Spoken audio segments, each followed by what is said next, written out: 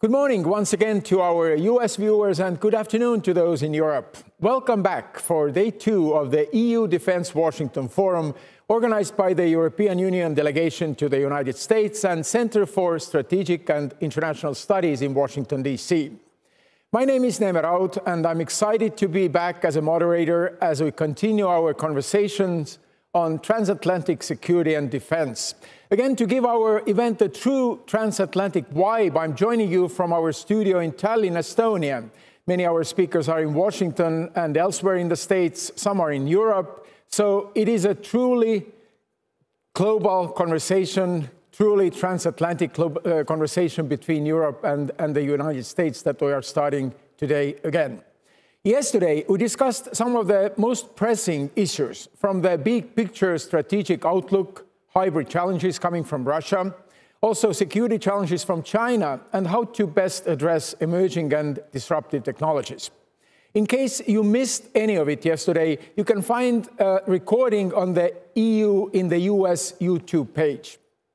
Today, our speakers will discuss another range of key topics like security implications of the climate change, including in the Arctic, challenges in Africa, in the Sahel region, also EU, NATO, US cooperation, and more.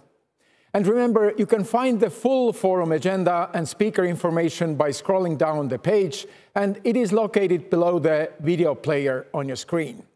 We also encourage all our viewers to participate in the forum's discussions. You can do so by asking a question to our panelists using the Ask Live Questions Here button at the center of the page, and by using the hashtag EUDefense on social media. That's EUDefense with an S. All of today's conversations are on the record and will be recorded, same as yesterday. You can find all the recordings in one place on the EU in the US YouTube page. And kicking off today's conversation and setting the stage for what's to come today, I welcome now to our screens Rachel Elhouse, Deputy Director and Senior Fellow with the CSIS's Europe, Russia, and Eurasia program from Washington, D.C. So, welcome, Rachel. The floor, the screen is yours.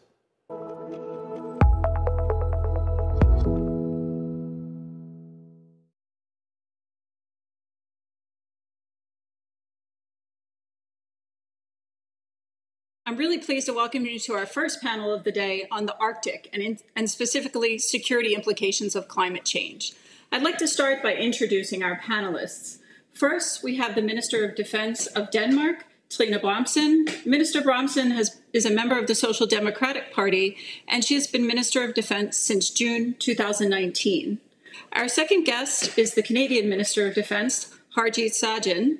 He's been Minister of Defense since November 2015.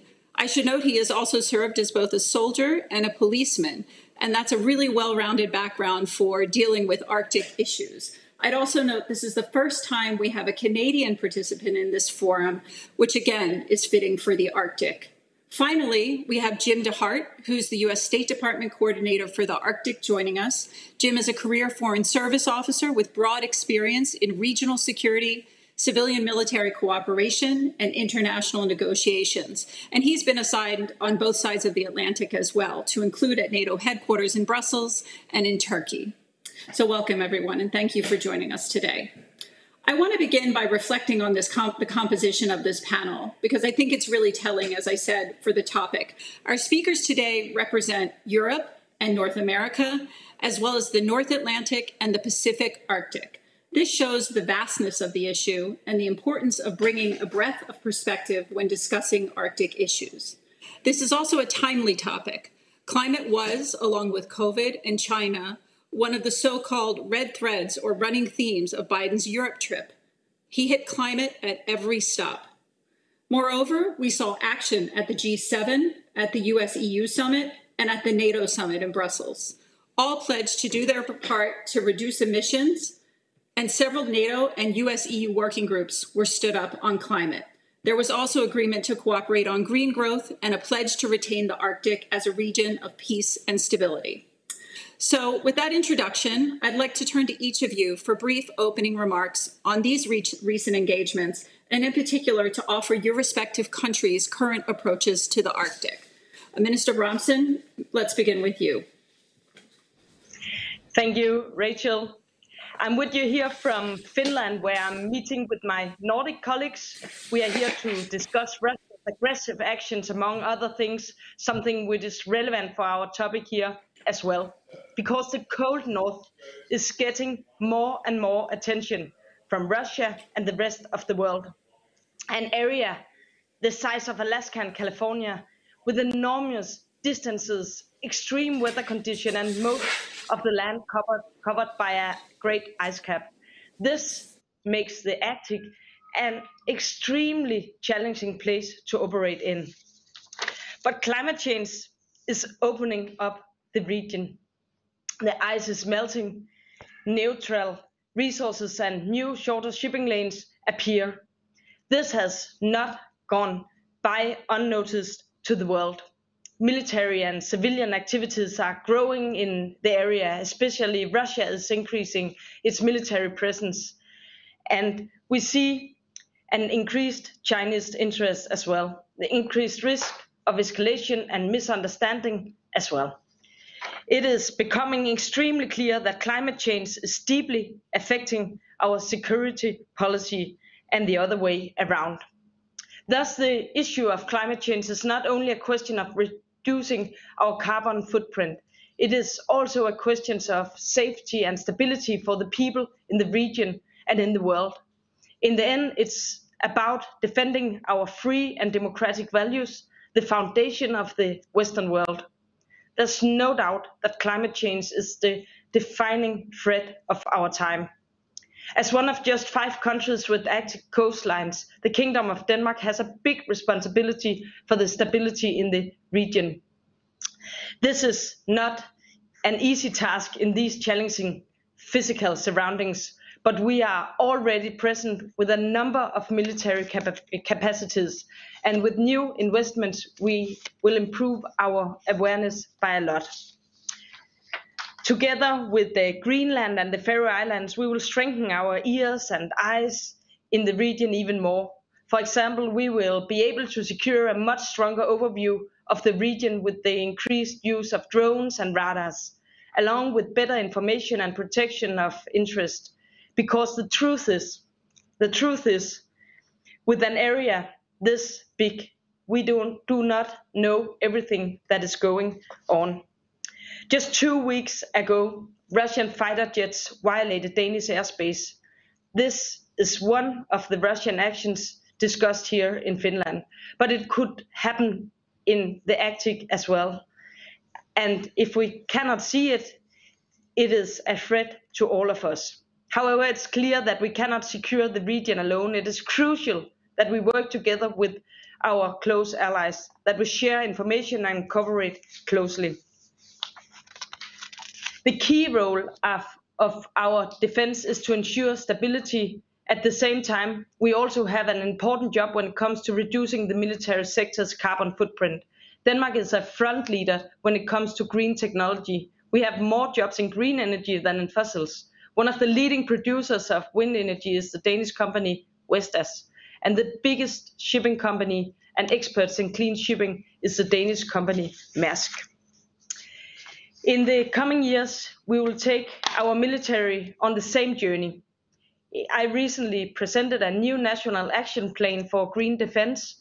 The action plan covers close cooperation with the private sector, and it will set a new ambitious green direction for Danish defense.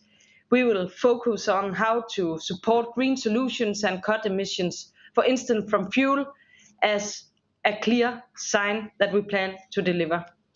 The action plan covers many areas where I see great perspectives for joint efforts with NATO and EU too. We must join forces in meeting the new security and defense-related challenges that follow from climate change. A cornerstone in our shared democratic value is our joint commitment to address climate change as a defining threat of our time. If we want to succeed, we must stand together and take action for the protection of our common values that we regard so highly: freedom, democracy, peace, and for the safety and security for the future generations. Thank you. Thank you, Minister Bromsen. Let's go to Minister Sajan next, please. Welcome. Great, thank you, and good morning to everyone. It's a pleasure to join you alongside Minister Bromsen and Mr. De Hart for this very important discussion, and thank you for inviting Canada to this discussion. Now, Denmark is an important ally and a like-minded partner for Canada on many issues, including the value of NATO, the Arctic, and climate change. And Canada is very proud of the long-standing and highly integrated defense relationship that we have forged with the United States. Now, everyone here recognizes that climate change presents immediate and long-term security challenges. It is a threat multiplier that aggravates underlying tensions and worsens existing sources of conflict. This translates into a growing need for humanitarian assistance and disaster relief at home and abroad. And in Canada, we're facing added pressures on federal departments and higher operational demands on our military. And every year, we are responding to more and more natural disasters like storms, floods, and fires. And the thawing permafrost in the high north and its effects on critical infrastructure poses challenges in Canada's response to disasters in the north. Now, in the case of COVID-19 pandemic, it meant adopting the vaccine delivery plan to reach northern, remote, and Indigenous communities before the thaw. Now, climate change affects the region's infrastructure as well, both man-made and natural. Damage from floods, degrading permafrost can disrupt energy and water access and cause greater maintenance requirements for critical defense infrastructure, including the Canadian Armed Forces surveillance, mobility, and rapid response capabilities. That infrastructure also supports continental defense, including NORAD operations, which is our binational North American Aerospace Defense Command. Higher levels of activity in the region introduce new threats such as damage to unique ecosystems, risks associated with increased movement of people and goods, and human-induced disasters. Now, global warming makes the Arctic more open and accessible and more vulnerable to exploitation, competition, and other health and security threats. And in fact, as climate change, technological advancements, economic interests, and geopolitical competition converge, the Arctic has become more strategically important than ever before. State and non-state actors seek to share in the region's rich natural resources and strategic position. Now, though the Arctic has long been a region of peace and stability, more and more we are seeing security dynamics, greater security dynamics being played out. Now, some states are taking a much more assertive posture, like Russia, using advanced military and dual-use capabilities to operate through the Arctic. Now, Canada's Arctic territory encompasses 40% of our total landmass and 75% of our country's coastline. So it's a key to our national defense and security. But most importantly, the only way to defend and secure this area is to work alongside those who live in northern Indigenous, Inuit, and remote communities to make sure that our investments in the Arctic create economic opportunities that work for the communities who actually live there. Now, by building this resilience, we will bolster our intelligence, surveillance, and reconnaissance activities, ensuring robust search and rescue and other emergency response capabilities, and be able to respond effectively and efficiently to security demands in the Arctic. So that's why we regularly invite Arctic allies and partners to participate in Operation Inuk, which is our signature northern operation. We also work with the Arctic Council and like-minded global partners to safeguard the rule-based international order and uphold regional governance in the Arctic. And at the NATO Leaders Summit, our Prime Minister announced Canada's proposal to host NATO Center of Excellence on Climate and Security. And we will work with NATO and our allies to establish this center. The center will facilitate the exchange of expertise among allies, build capacity to address the security implication of climate change, and advance our efforts to lower the climate impact of our military activities. The work at NATO and the Center of Excellence will be complementary to Canada's own ambitious measures to reduce our carbon footprint and meet our enhanced targets to decrease greenhouse gas emissions under the Paris Agreement. We also understand that climate change has disproportionate impact on women and girls, Indigenous communities, and other vulnerable populations. Canada will ensure the perspectives, needs, and knowledge of these groups are heard and are reflected in our work. Now, as climate change makes our security environment even more complex, Canada is rising to meet these challenges at home and abroad. Our Arctic and Northern Policy Framework was a collaborative effort of more than 50 government and Indigenous partners, and offers a strategic vision to guide our efforts over the next decade and beyond. And we will continue working with global community to keep pace and advance trust in the areas of mutual concern, including climate change, pandemic response, and upholding the rule-based international order. And above all, we will work with our international partners and allies to maintain the Arctic as a region of peace and stability. Thank you. Thank you, Mr. Minister. That was a great introduction to the link between climate and security and the interlocking implications, as well as the broad responsibilities, not just at the international level, but at a local and national level. And that's a thread I'd like to pull in the question and answer.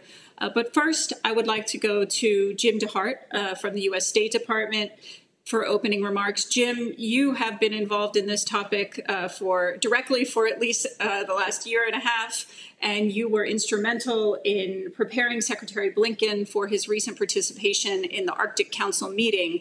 How has the U.S. policy and position towards the Arctic and climate change specifically evolved over the last year, and where does it stand under the Biden administration?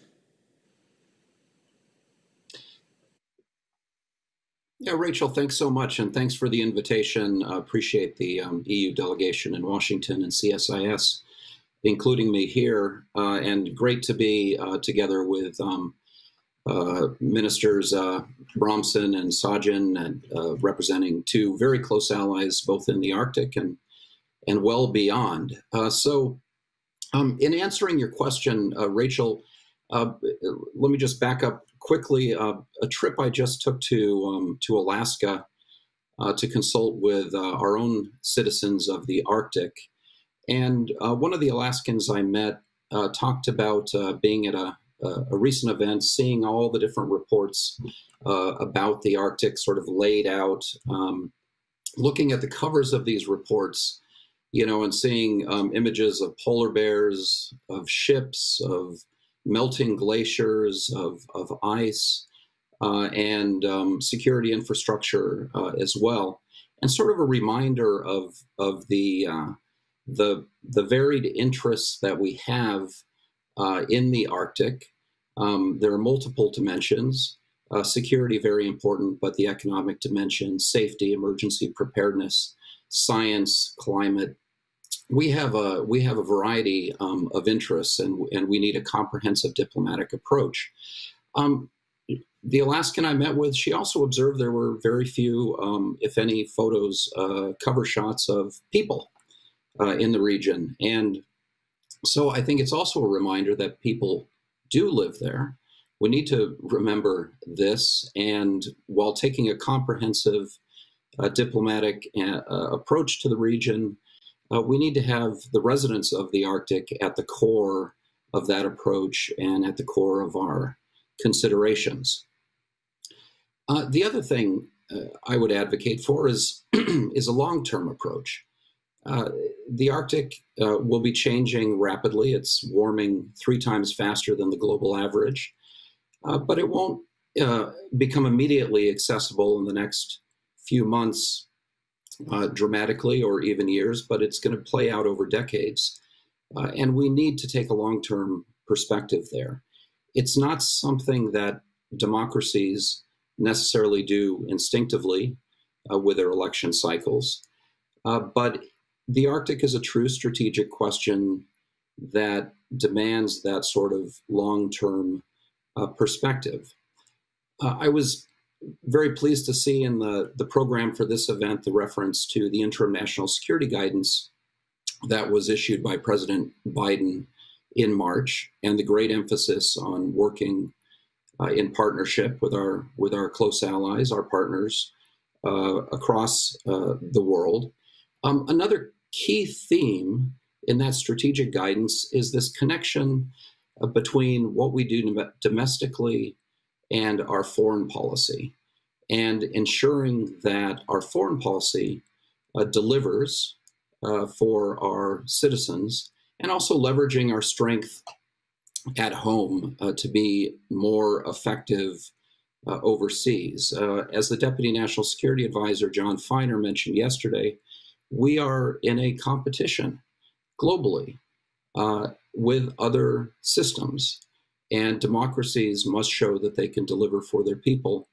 And this is absolutely true in the Arctic, where communities face challenges, and we need to tie what we do in the foreign policy and security realm to the interests of our citizens. So that's what we're doing.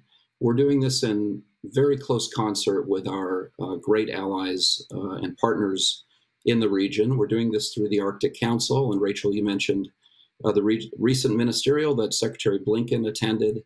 It was a great event. Iceland had a terrific chairmanship despite the challenges of COVID. We had solidarity at the ministerial among the Arctic states in the form of an agreed declaration and an agreed strategic plan to guide the work of the Council in the next 10 years. And we elevated climate change really as the top priority of the Council's work. And that was very important. And I think it's the right place for us to be as we head into the Russian chairmanship of the Arctic Council, and going from the fundamental message here that we recognize the security challenges in the Arctic region. We have our eyes wide open. We'll address those together with our allies, but we're also emphasizing cooperation. We see the Arctic as a realm where scientific collaboration, where cooperation on safety, and a whole number of areas has to predominate. And so that's our goal. Thanks again for the invitation. Thank you, Jim. I really appreciated your points on residents being at the core of our approach to the Arctic, and the long-term take as well. I think that is too quickly forgotten when a new security challenge pops up. And that is actually a theme I wanted to pick up on and come back to our two defense ministers on is, I think it's very welcome in Europe and globally that President Biden has come to Europe with this message of partnership with individual allies, NATO, the European Union, and has stressed that multilateralism is back. But given this delicate balance and these sensitivities in your respective regions of the Arctic, how do you see the division of tasks between national governments and multinational institutions like NATO and the EU? For example, are there certain issues that you would consider a national competency where you want to remain sort of in the lead in order to respond to that delicate balance between climate, environmental protection, the livelihood of citizens, and sustainable economic development? Minister Bramson, could we begin with you, please?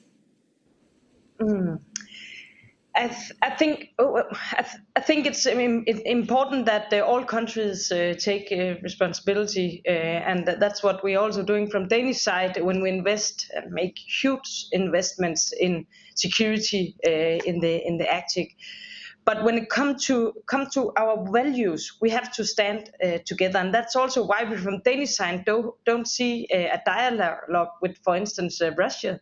As something we do, because we have to stand together when it comes to the fight for our democratic values and our system. I think it was said that now it's a competition between systems, and I totally agree. That's what we are standing in the middle of, a competition between systems, and we are fighting for democracy. So therefore, we should have the dialogue with the institutions, and we should stand together in institutions like NATO. And when it comes to green solutions, it's another question. I think we have to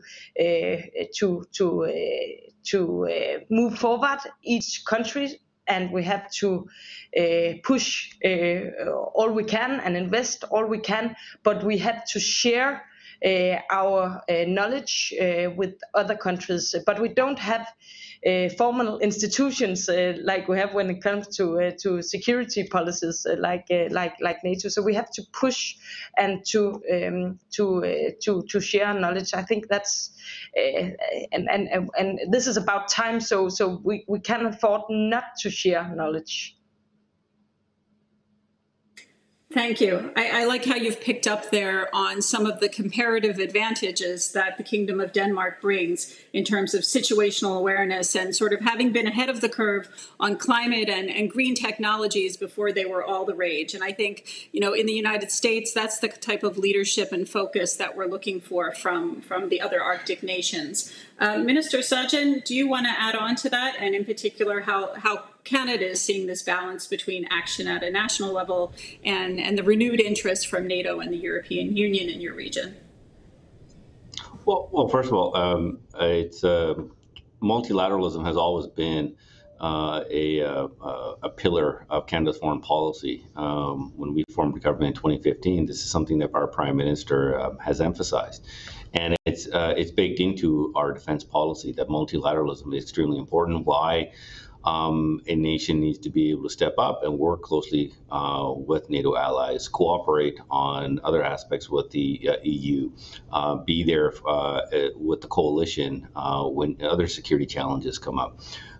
But you can't be a strong ally and support good multilateralism if you don't have a very good, strong foundation. And that's why you need a good national strategy to making sure that you have that resilience, whether it's not just from a defense perspective. You need to make sure that you have constant research and development. So you need to be able to make sure that you're able to contribute properly. And so so as we kind of move forward, I think that there is a very important role. NATO plays a very important role. Our relationship with the EU is extremely important, especially when it comes to trade. And then when you put all this together, and we're talking about the Arctic, we bring our own nation's values to the table, making sure that we maintain stability in the Arctic is extremely important. The impact of climate change and disruption of the ecosystem up north can have a significant impact. And as we talk about global impact, I'm glad people are talking about that. There are people who live there. I've visited so many of the communities way up in the Arctic Circle, from Nunavik or Rankin Inlet, where our troops are based in Alert, which is the most northern habitable place on the planet. So we have to build our own resiliency to be a good, credible multinational partner. So we need to look at what are the tools that we can contribute, but there's certain things we need to maintain strong at home. For example, one probably the most important that I can think of is a cyber capability. Anything that we do has to be looked through a cyber lens, but you need to build those home national capabilities so that you can offer them up if they're ever needed to allies. Thank you. That theme of resilience is something that we'll be picking up on in our US, EU, NATO panel later today. It's certainly become a focus, not just in the Arctic, but for those institutions as well. Both of you mentioned outside actors as well as other Arctic nations. In terms of outside actors, I'm curious as to how you think Arctic nations should manage this increased interest in the Arctic, for example, from China, but also others. And then in terms of other Arctic nations, both of you mentioned Russia's military buildup in the region. But of course, like your countries, they have citizens living in the Arctic region. They have economic interests. How do you recommend we sort of manage these two actors? The one, which is a fellow Arctic nation, but some, questionable behavior in terms of military buildup and intentions, and another who's sort of an outsider. Is there almost a right of first refusal for the Arctic nations in setting the rules of the road? Minister Bramsen, let me start with you, please. Yeah, just some few comments to what was said before, because I think what is really important here is that democracies do not fight each other. This is so important. This is such an important situation that we are standing in. So it's really important that democracies don't spend time fighting each other, but we spend time fighting these other systems that will hurt our democracy. But when it comes to the dialogue and to the awareness of Russia and China, I think it's two different threats that we have to be aware of. And when it comes to Russia, the one voice speaking is really important, and that we stand together and that we use the NATO power also in our dialogue. When it comes to China, it's a little different compared compared to Russia. It's the long perspective we need to have on, and it's a different threat. They invest and find new ways into systems. So I think awareness of what they are doing and what their plan is the most important here now. Thank you so much. Minister Sajjan, please. No, obviously, as Russia being an Arctic nation themselves, they also play a very important role, and we need to have conversations with them. And at the same time, we have to be extremely mindful of the security threats that when it comes to some of the interdictions that they've done, coming into our airspace and the U.S. as well. This is concerning, but we need to also be extremely mindful that the Arctic Council has been a very productive organization that allowed for a thoughtful conversation to making sure that we maintain the Arctic as a peaceful region, have difficult conversations regarding the economic development. But we have to be so mindful that the Arctic can't be seen as doing economic or resource kind of extraction like in other places. It'll be an absolute disaster if resource development in the Arctic is done poorly. So we have to be extremely mindful of that. Plus, we also know this can lead to greater tension. And so this has to be extremely thoughtful in its approach. Currently, with the Arctic Council conversations, we're hoping that it'll continue in that direction. But I think we also need to send a very strong message, as my colleague, Mr. Bromson, has said, that democratic nations, a lot of them who are also NATO allies, will work in cooperation. And especially when it comes to Canada-U.S. relationships, we have our binational command, NORAD, which we work quite collaboratively, and we have done for a very, very long time to send a strong message. And nations that are not Arctic nations who have an interest, this is something that we have to be extremely mindful. The economic interests is understandable. However, it can't come at the expense of the nations who are in the north. Not just the climate change impact, but just imagine operating in that region if something goes wrong with a ship when it comes to search and rescue. And it can happen. It is quite the operation to launch any type of search and rescue in the north. And we've recently, I think it was about a year and a half ago, where a Russian ship ran into problems, and we had to provide support. But imagine if this is not done in coordination. It could be absolutely disastrous, and also it can lead to miscalculation as well. But we should not leave any wiggle room when it comes to our own sovereignty and national securities. This is something we'll take very seriously, but Canada will also send a very strong message when it comes to the Arctic. We want to make sure that it remains peaceful, and when it comes to any type of resource extraction or economic interest, this is something we have to be very mindful in how and move very slowly, because it can be absolutely disastrous in the Arctic and lead to even greater climate change if we get this wrong. Thank you. That focus on national responsibility and existing frameworks is very much welcome. We're coming to the end of our time here, but I did want to go to Jim DeHart just one more time. Jim, we've talked a lot about climate today, but we've also talked a lot about security. And as the ministers highlighted, the frameworks we have in the Arctic Council have served us very well in terms of search and rescue, environmental cooperation, and whatnot.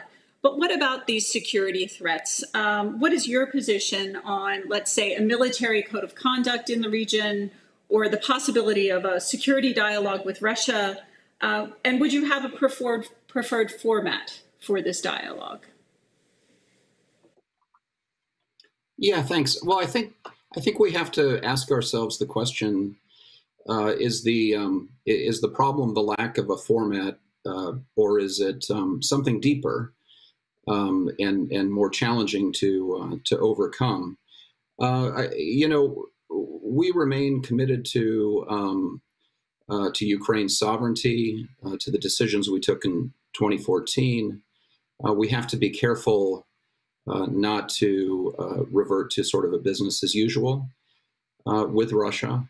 But we also have to maximize our use of existing mechanisms. We have transparency mechanisms through the Vienna document, we have a bilateral mechanism, INCSE, incidents at sea and in the air. So we have to make every effort to avoid the possibility of miscalculation. But I think, proceed on the basis of the right analysis. I want to just align myself very strongly with what both ministers have said, and underscore the importance of our solidarity in NATO when we talk about Russia and China as a longer term challenge where we have to make sure we're looking at those activities through a national security lens. And then finally, that the Arctic is not ungoverned space. We have strong institutions, strong international rules, strong international law, national sovereignty. And I think, on that basis, I'm actually very confident that we can keep the Arctic peaceful. Excellent. So Minister Abramson and Minister Sajjan, I'd like to just give you the final word in our last 3 minutes here. If you wanted to add on to Jim's comments about this architecture, I think he said it well, but I wanted to give you the floor in case you had anything to add. It's particularly striking to me that both your countries are members of NATO, and when I look at the language in the NATO communique, it does seem quite careful to me. They actually don't say Arctic, they say High North, which I know our Norwegian colleagues will be happy to see in the dialogue. So do you have any views on this structure for discussing security, harder security with Russia? And in particular, maybe a final comment on NATO's role in the Arctic. How much of a NATO role do we need to have at this point? Thank you. Minister Abramson, you go first again, please. I think it's really important that we won't escalate the situation in the High North, the Arctic. But I also think it's really important that we are not naive, because there's not space to be naive in these times. So I think everything what we can do with eyes and ears and communication in the Arctic is really important. But it's also important that we share informations, and I think if there was a time for cooperation before, it's really there now. I don't think in a historic perspective it has been more important than now, because as it has been said many times in this debate, this is a fight about values. This is a fight about democracies. Thank you. Thank you. And the final word to you, Minister Sajjan. No, thank you. And I mean, as we are both NATO allies, and Mr. Abramson and I actually have worked quite closely on other operations, especially in Iraq, where they took command of the NATO training mission there from Canada. And that's how Canada will work. We'll always work in a multilateral forum, we will work in cooperation. But when it comes to the Arctic, a nation needs to also make the thorough investments, and that's why in our defense policy we committed to upgrading NORAD and modernizing it, which we have. And in fact, President Biden and Prime Minister Trudeau both agreed on the roadmap, which included the roadmap towards NORAD modernization, which leads to greater continental defense. And so this includes research and development, greater cooperations on exercises, and looking at the next steps. And when you have greater investment on security, which also takes into account the people who live there, it sends a very strong message of deterrence. It's something that NATO does very, very well. And so Canada will work very closely with the U.S. and its other close allies to making sure that the Arctic remains peaceful. Well, thank you. I think that's the perfect note to end on, this balance between drawing on these comparative advantages and the expertise of all of our countries as sort of keepers of the preciousness of the Arctic region, but also drawing on that multilateralism and those frameworks that have served us so well. So I believe I will conclude us for today, and thank you for your time. And Jim, we can't see you on the screen, but thank you so much for joining us today. And good luck at the Nordic Defense Ministers meeting.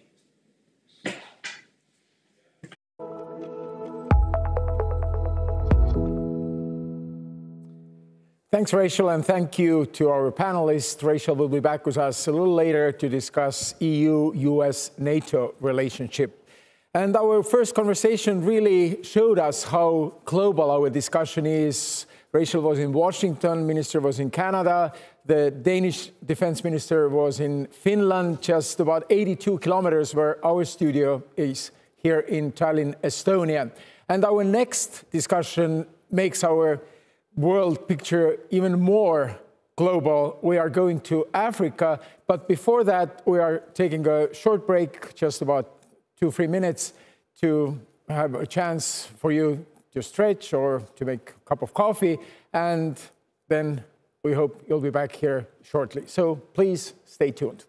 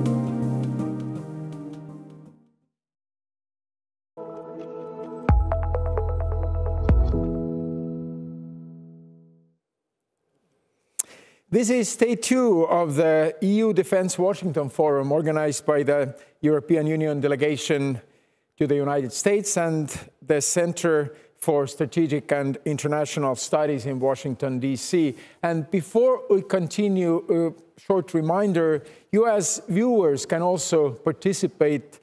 If you'd like to ask a question of our panelists, you can do so by using the Ask Live Questions Here button that is on your screen, or you can also participate in the discussion online by using the hashtag EU Defense on social media. That's EU Defense, and remember the defense is S. As we continue, we now move south from the Arctic, that was the topic of our first discussion, to Africa, to Sahel region. The security challenges in Mali and elsewhere in Africa have direct impacts on Europe and the United States. And joining us now is João Gomes Cravinho, Minister of National Defense of Portugal. He is in a conversation with Chad Devermont, Director of the Africa Program at the Center for Strategic and International Studies in Washington, D.C. So, Chad, the screen, the floor is yours.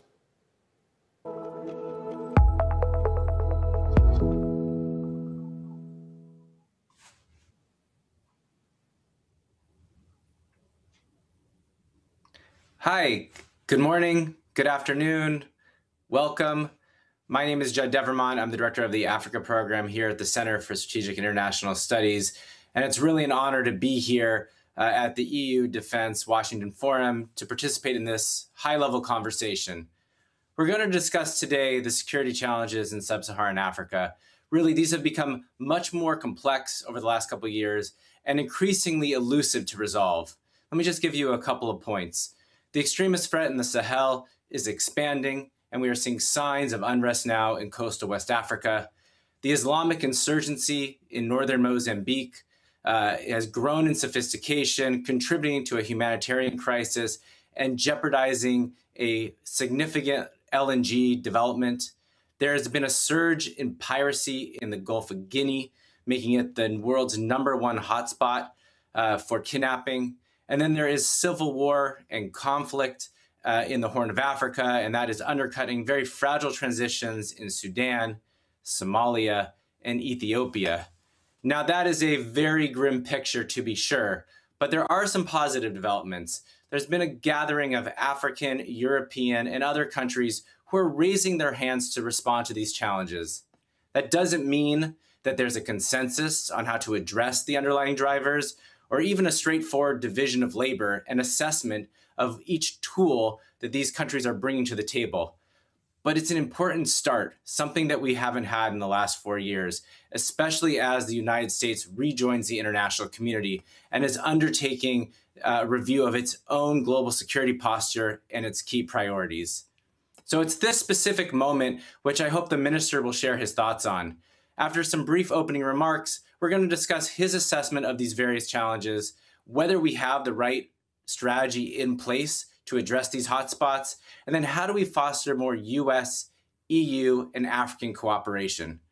So I'm delighted to be joined by the minister for a little opening remarks before we get into a moderated Q&A. Sir?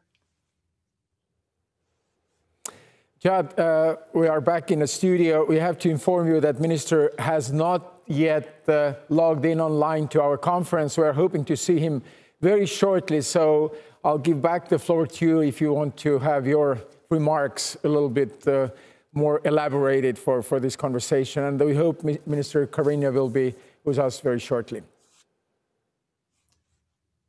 Sure, thank you for that. Let me expand a little bit on the international landscape, because I think that's exactly where the minister is going to have to weigh in.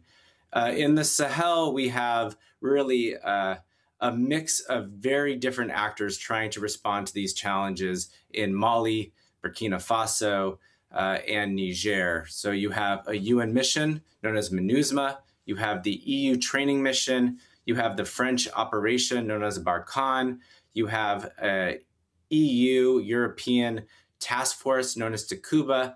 And then on the African side, you have the G5 Sahel force, which is comprised of all 5 countries of the Sahel, and a couple of nascent initiatives, including the Accra initiative out of Ghana. So one of the things that the minister is going to have to help us think through, and the U.S. is doing this concurrently, is how do all of these different pieces work together? What is the right posture for example, the United States? How does MINUSMA, as a UN peacekeeping mission, one of the biggest in the world that often takes the most casualties, including recently an attack on German and Belgian peacekeepers, what is the mandate, the mission? How does it support Barkhane? How does it support the G5 Sahel? What is in which we need to think about U.S. support? There's significant, UN support. There's significant debate about assessed costs for some of these missions. And as many of you are already aware, President Macron has announced that Barkhane is going to be wrapping up. And so what is the onus on the Europeans through Task Force Takuba? What is the onus on MINUSMA and the G5 Sahel and the U.S. presence and its support to these various missions as we go forward? As we move south to Mozambique, I spoke briefly about this Islamic insurgency that emerged in October 2017, and then just very recently took the major town of Palma, which required Total to do a force majeure. Now they've receded from Palma, but they still control some smaller towns further up north. They were able to do a very sophisticated maritime and land attack. The U.S. has responded with a pledge to put some forces in training for the Mozambicans. The Portuguese have done the same, and now the UN has approved this mission. And just very recently, the South African Development Community, SADC, has approved a mission. So again, how do all of these forces work together? How do we make sure that it's not just a military approach, but we're addressing the underlying grievances?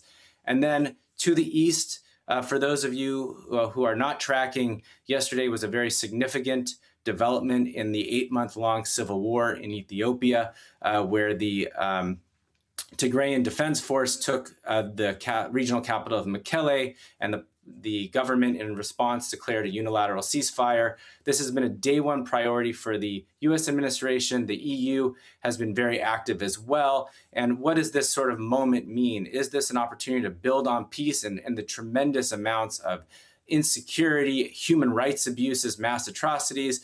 Is this just a wrinkle, a pause in the fighting? How do we work together to make sure that we haven't lost this opportunity? So I think those are some of the real challenges that are ahead of us. And in all of these cases, I tried to pull out the African response, whether it's in the Sahel or in Mozambique, and certainly the African Union and others in Ethiopia. And that is really critical here. This is not going to be the US and the Europe responding singly by themselves, but it's going to be a partnership in cooperation. And I think, I don't know if the minister has joined us. I can continue to elaborate. Yeah, Minister has not joined us yet, but Judd, you are following closely the developments in Africa. We have not discussed in this conference, at this forum, COVID issues, but this is one of the big fields that the Europe and the United States are working now together to provide vaccines to the African countries that are really lacking the means to produce them.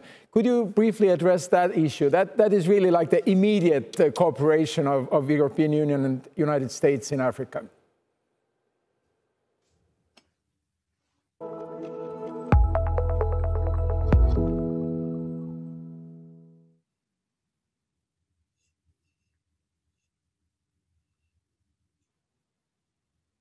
Hey, I can hear you. Sorry.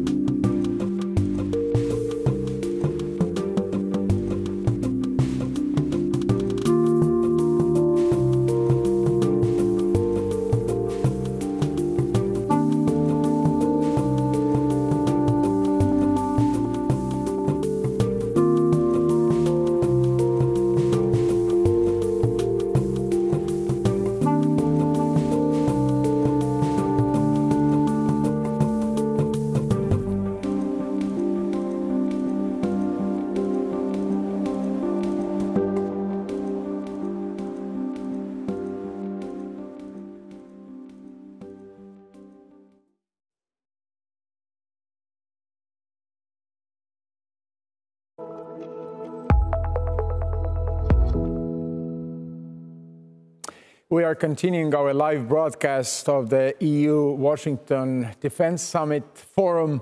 The security challenges in Africa is our topic, challenges in Mali and elsewhere in Africa that have direct impacts on Europe and the United States.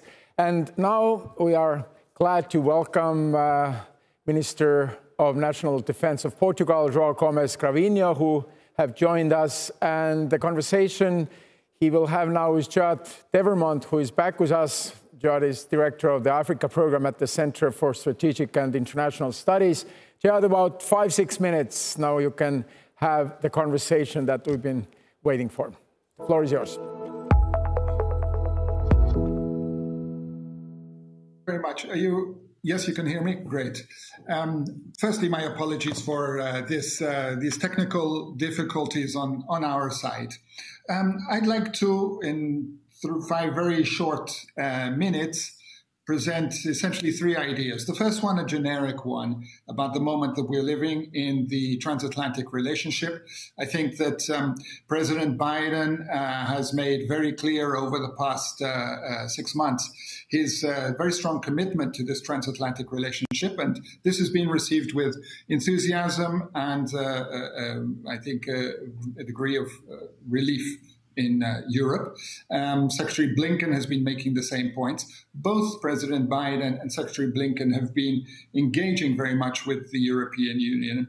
I think the first point that I would like to make is that this engagement should also extend to the field of defense.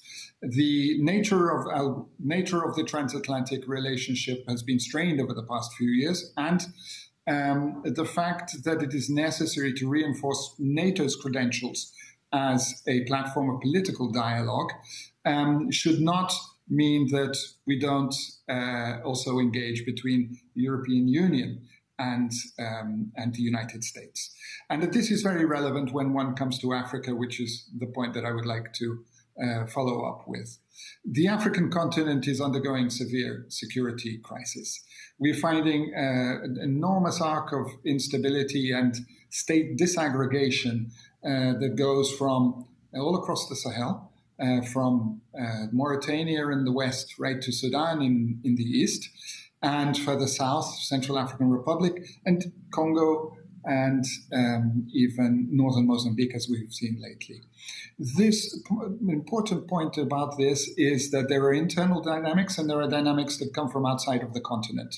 Terrorism, jihadism, of course, very much so. There is also geopolitical competition happening on the continent. Russia and China are extremely active on the African continent. Russia has developed a model of working with mercenaries that are paid for with mining concessions, which means that it is a very cheap way of gaining influence in various parts of the African continent. And The reality, therefore, is that as the US shifts its focus to the Indo-Pacific, it is very important that through the engagement with the European Union, the US should remain a relevant partner for the African continent. So the point that I would like to make there is that if we're looking at geopolitical competition worldwide, as the US has to, it is not just about relating to Europe in the European continent and in the Asian Pacific arena, but also looking at partnering with the European Union in Africa. On the Sahel itself, here we have a very major challenge, and that results from the fact that many parts of the population of the Sahel countries do not see government as being a provider of public goods that they need. And it is fundamental for us to be able to support the countries of the region to shift the analysis so that the populations see the armed groups, the jihadi groups, as the main obstacle for their livelihoods. And the only way of doing this is by investing in their security, and the European Union is present in that field and needs to become increasingly present, and by investing as well with our civilian toolkit to support those countries. But the fundamental point is that there has to be improvements in terms of governance. Otherwise, with all the goodwill in the world, we will not achieve that objective. So there, the most relevant issue, I think, is that when one works with the European Union, I'm saying when the United States works with the European Union, it doesn't necessarily have to be boots on the ground. It should be, though, supporting the European Union, enabling the European Union to be a very proactive defense partner for the United States. And this requires engagement, requires dialogue. We haven't had that yet between the EU and the US, and I would like to use this opportunity to make a pitch for that engagement, because I see it as key to us helping to bring stability to the African continent. Thank you. Well, Mr. Minister, I'm really glad that you were able to join us, and those were incredibly important points to share with the audience. Let me just foot stomp a couple of things that you said, that it is imperative that even though the U.S. is focused on the Indo-Pacific, to not forget about Africa, to engage in Africa. The problems in Africa affect all of us. The opportunities in Africa we all benefit from. And, I think that the U.S. is not alone here. We do have European partners. We also have African partners. The big challenge is not only addressing the governance issues that you recommended, but also thinking more broadly about the architecture. We can't just keep appointing envoys and throwing military, resources at this, or funding. We have to think about how we are going to cooperate together effectively with a division of labor, with a clear plan. And I think that's where the next steps are. And I just want to echo your call for a conversation about this between the U.S., the Europeans, as well as the Africans. So thank you so much for your time, sir. I'm not sure if we have any more availability to chat. On my side, yes. I'm not sure about the bandwidth, but on my side, absolutely. Great. Well, let me ask you one. I think we're out of time. Is that correct, moderator? Yes, we are out of time for this conversation, unfortunately. But let me thank you again, Judd Devermont, Director of the Africa Program at the Center for Strategic and International Studies, and João Gomes Cravinho, Minister of National Defense of Portugal, for this short conversation. And we are remaining in Africa, focused on Africa. Now we will have a panel of high-ranking military officers who will provide a ground-level breakdown of US and EU military engagement on the African continent. As we heard, that the continent is really turbulent at this time. But to help set the stage for our next discussion, let us watch first two videos. First, a video showcasing EU's mission to monitor Libya's UN arms embargo, and then a second short video that takes us to EUTM's training mission in Mali.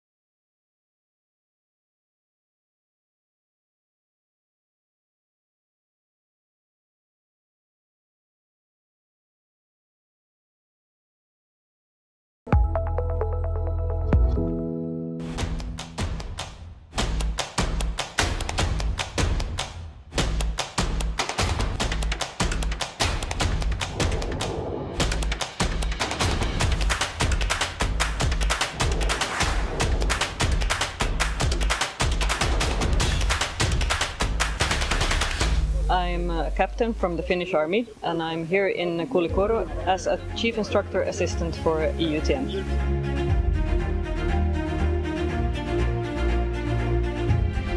EUTM is here on a training mission, and our main effort is to train the Malian soldiers, and mainly the trained trainers in pedagogy, human security, military basic skills, and leadership.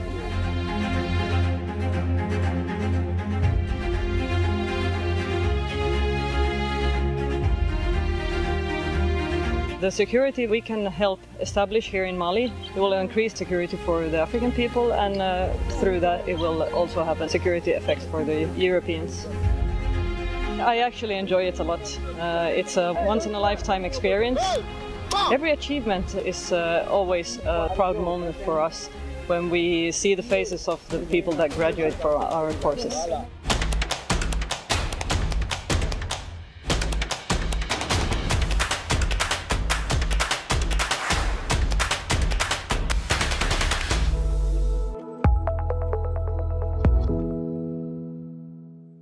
You're watching the live broadcast of EU Defense Washington Forum. Our topic is Africa, but before we continue our discussions, a reminder to our viewers, we encourage you to participate in the forum's discussions. You can do so by asking a question using the Ask Live Questions Here button at the center of the page. You can ask questions from our panelists, and also by using the hashtag EU Defense on social media. That's EU Defense with an S. And now I'm pleased to introduce the speakers for the next panel that will bring together two high-ranking military officers from European Union and the United States. Vice Admiral Hervé Plejean, Director General of EU Military Staff, and General Stephen J. Townsend, Commander of U.S. Africa Command. Moderating this conversation is Pentagon's reporter for Politico, Lara Seligman. And Lara, the screen now is yours.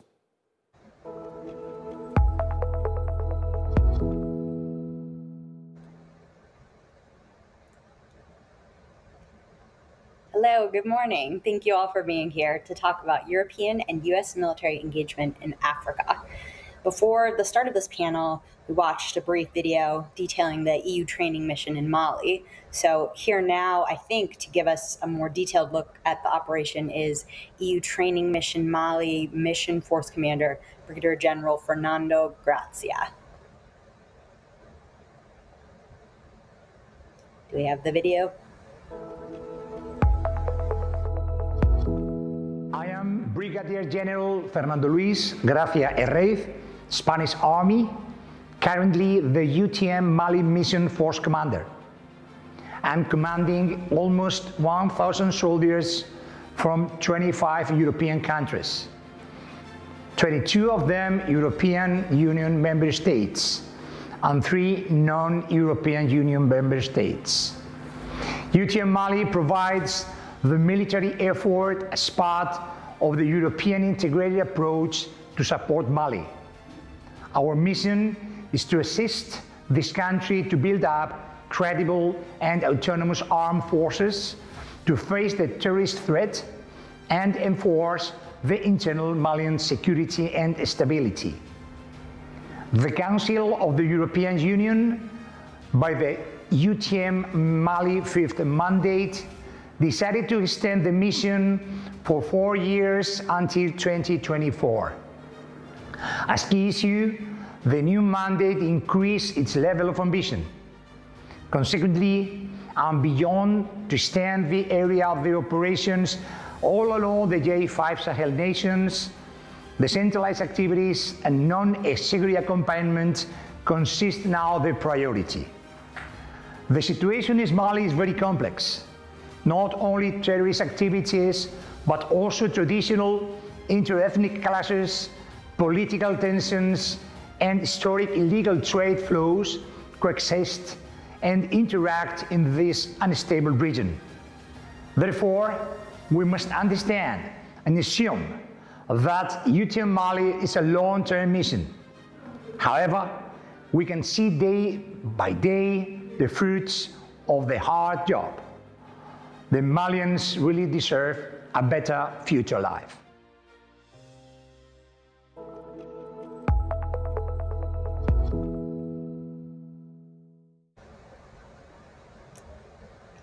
All right, great. Well, there's a lot to talk about here, so I would like to just jump right in. General Townsend, you made some headline recently when you spoke about a wildfire of terrorism that's spreading across the continent, from the Sahel to the Horn of Africa. So can you talk broadly about what you meant by this and what the U.S. military is doing to stop it? Sure. Thanks, Laura. So first, what did I mean when I spoke about wildfire? So our assessment is, AFRICOM's assessment is that the spread of terrorism has continued relatively unabated in the Sahel.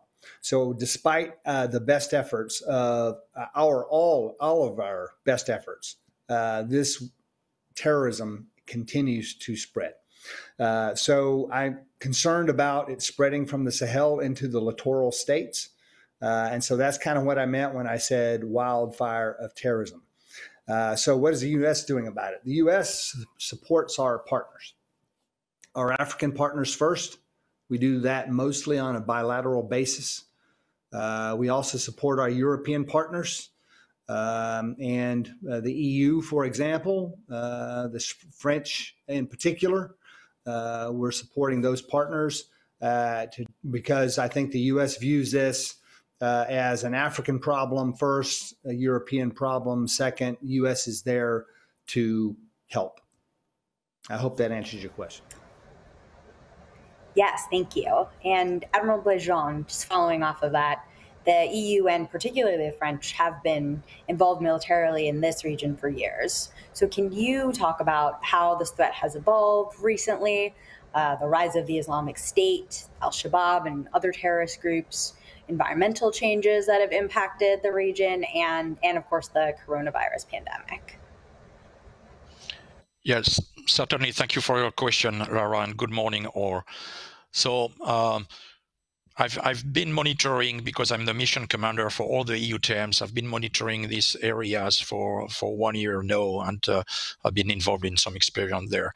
What I can say is that there are some trends, and even being an optimistic guy by nature, which are not going in the right direction. You mentioned environment. The climate change has a deep impact in Africa. To give you some figures, in Sahel, the desert is progressing 7 kilometers a year, and it's not slowing down.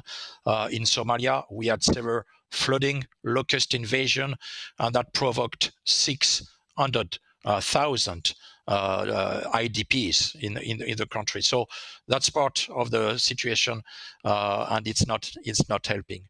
The other characteristic that I see in command is, of course, the insecurity and instability, either coming from terrorist armed groups who can easily recruit, not based on ideology, but based on their ability to pay the new recruits and to face especially youth unemployment.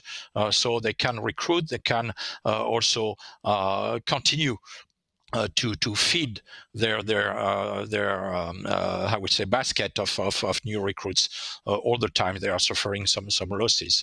And another characteristic is that all the countries we are acting in are all characterized by volatile political situation. In Mali, we had a coup last year. We had a kind of coup in the coup in May. In Central African Republic, we had difficult presidential election in December, triggering armed groups activities. In Somalia, we had uncertainty on the presidential election, even if it's getting better. So that's the environment we are working in, and EU is key among and along with the allies, especially the US and also other member states, but also African Union, to help the armed forces of this country to remain what they have to do, politically neutral and engaged for the security of their people. Right. Of course, in the context that we just talked about is really crucial, I think, to understanding the dynamics here and particularly in the rise of these terrorist groups.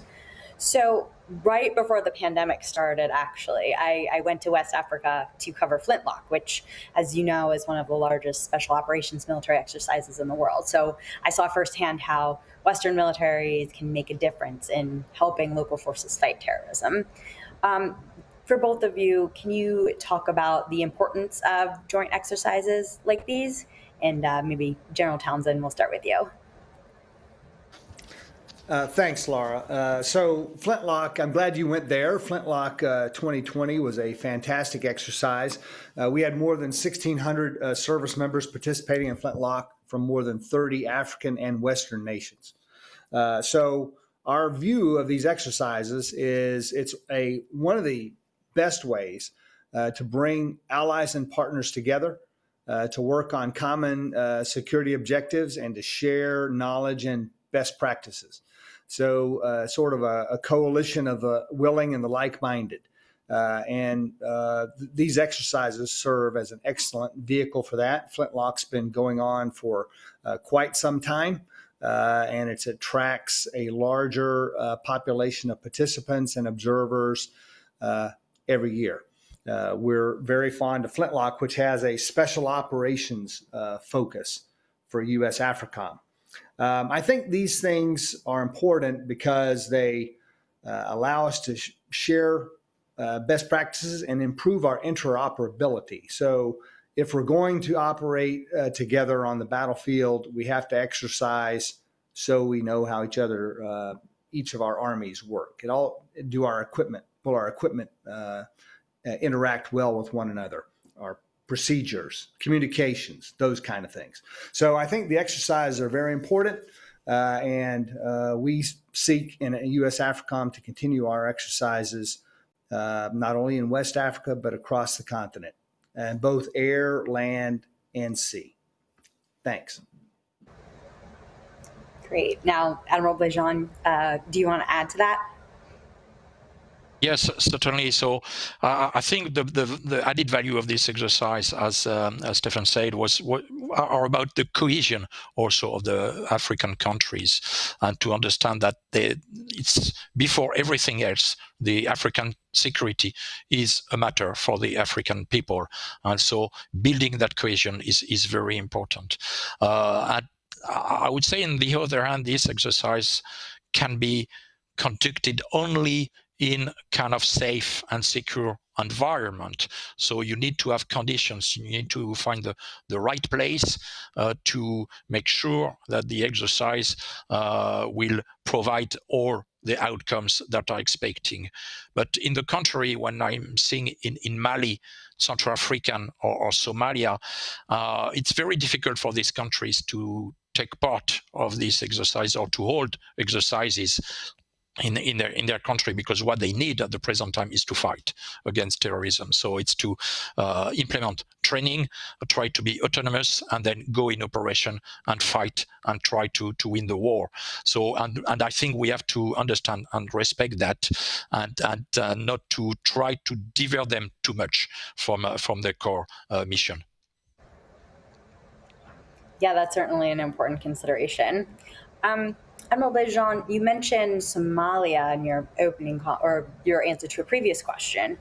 There was a report recently that the Biden administration is weighing sending special operations trainers back to Somalia to help local forces combat al-Shabaab after former President Trump withdrew them last year. So, General Townsend, can you confirm that this proposal is something that is under discussion? And for both of you, what is more broadly the importance of having Western forces in Somalia, given the growing terrorist threat there?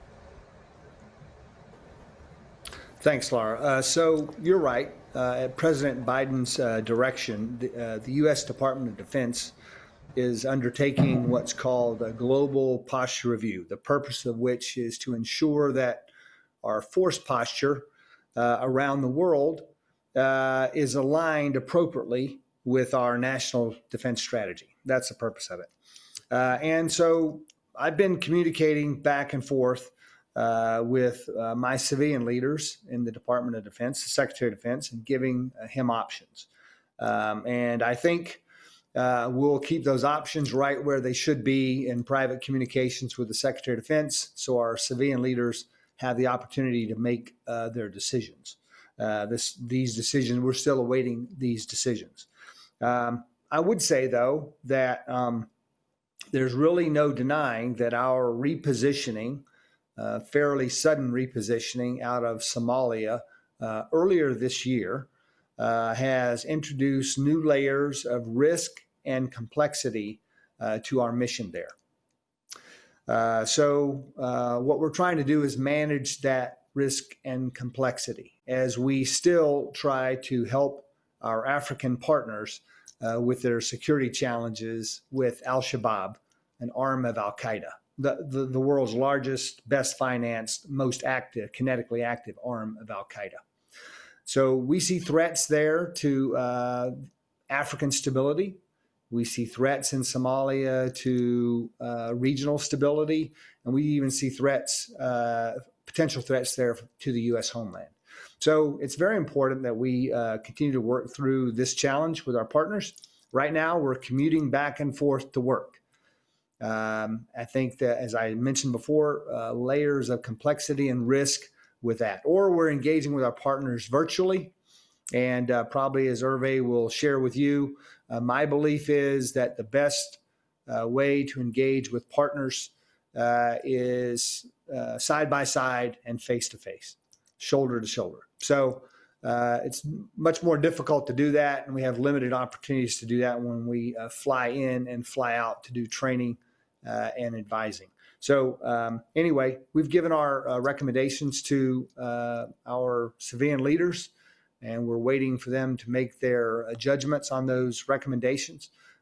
Meanwhile, we continue to work as much as we can with our partners to solve this problem, this challenge of Al-Shabaab in East Africa. Admiral Blejean, do you want to expand upon that? Yes, certainly, and I cannot agree more with what Stefan said about the face-to-face contact and the shoulder-to-shoulder action. Why are we needed in Somalia? First, because we are welcome there and invited by the Somalian government. Secondly, the war is far to be over, and they need some help to make that journey to the autonomy of the security and armed forces, and that's where we can really help them to grow. Of course, there is also the AMISOM, the African operation, with still 18,000 people there. But I would say at this stage, Al-Shabaab still enjoys a lot of freedom of action on the territory. When I was there 1 month ago, there has been 2 suicide bombing not very far away from where I was staying. So you can really feel the atmospheric of the insecurity there. And the problem with the design of at the present time of the AMISOM mandate and the help to Somalian is that each time they have a tactical success, they will position and hold the fort there. And so more they are progressing, less mobility they are having. And so we have to help the Somalian armed forces to get that mobility to fight against Al-Shabaab, which is very mobile. So that's what we are doing. When I've been there, I've discussed a lot with the U.S. Embassy. The U.S. here have done a fantastic job, especially with the DANAB, the Special Forces, which is very complementary to what we are doing to the regular armed forces. And the Somalian people, they are emotional people, and I think they are much more comfortable with presence and physical contact and help and support than with the virtual one. So of course it's above my pay grade to give any advice, but I would like to comment, looking in the previous years, how good was the cooperation between EU and US on that field, and very complementary. So if we can continue, that will be excellent news for me. So I want to just squeeze in one last of my own questions before we get to audience Q&A.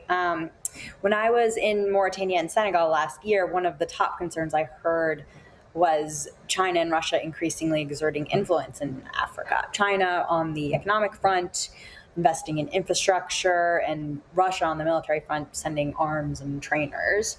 Can you both talk about how you see the rising threat from China and Russia across the continent and how to counter it? I'm particularly interested in the involvement of Russian mercenaries in places like the Central African Republic and Libya. General Townsend, do you want to start? Sure. Thanks, Laura. So both China and Russia are competing. They're competing fiercely in Africa.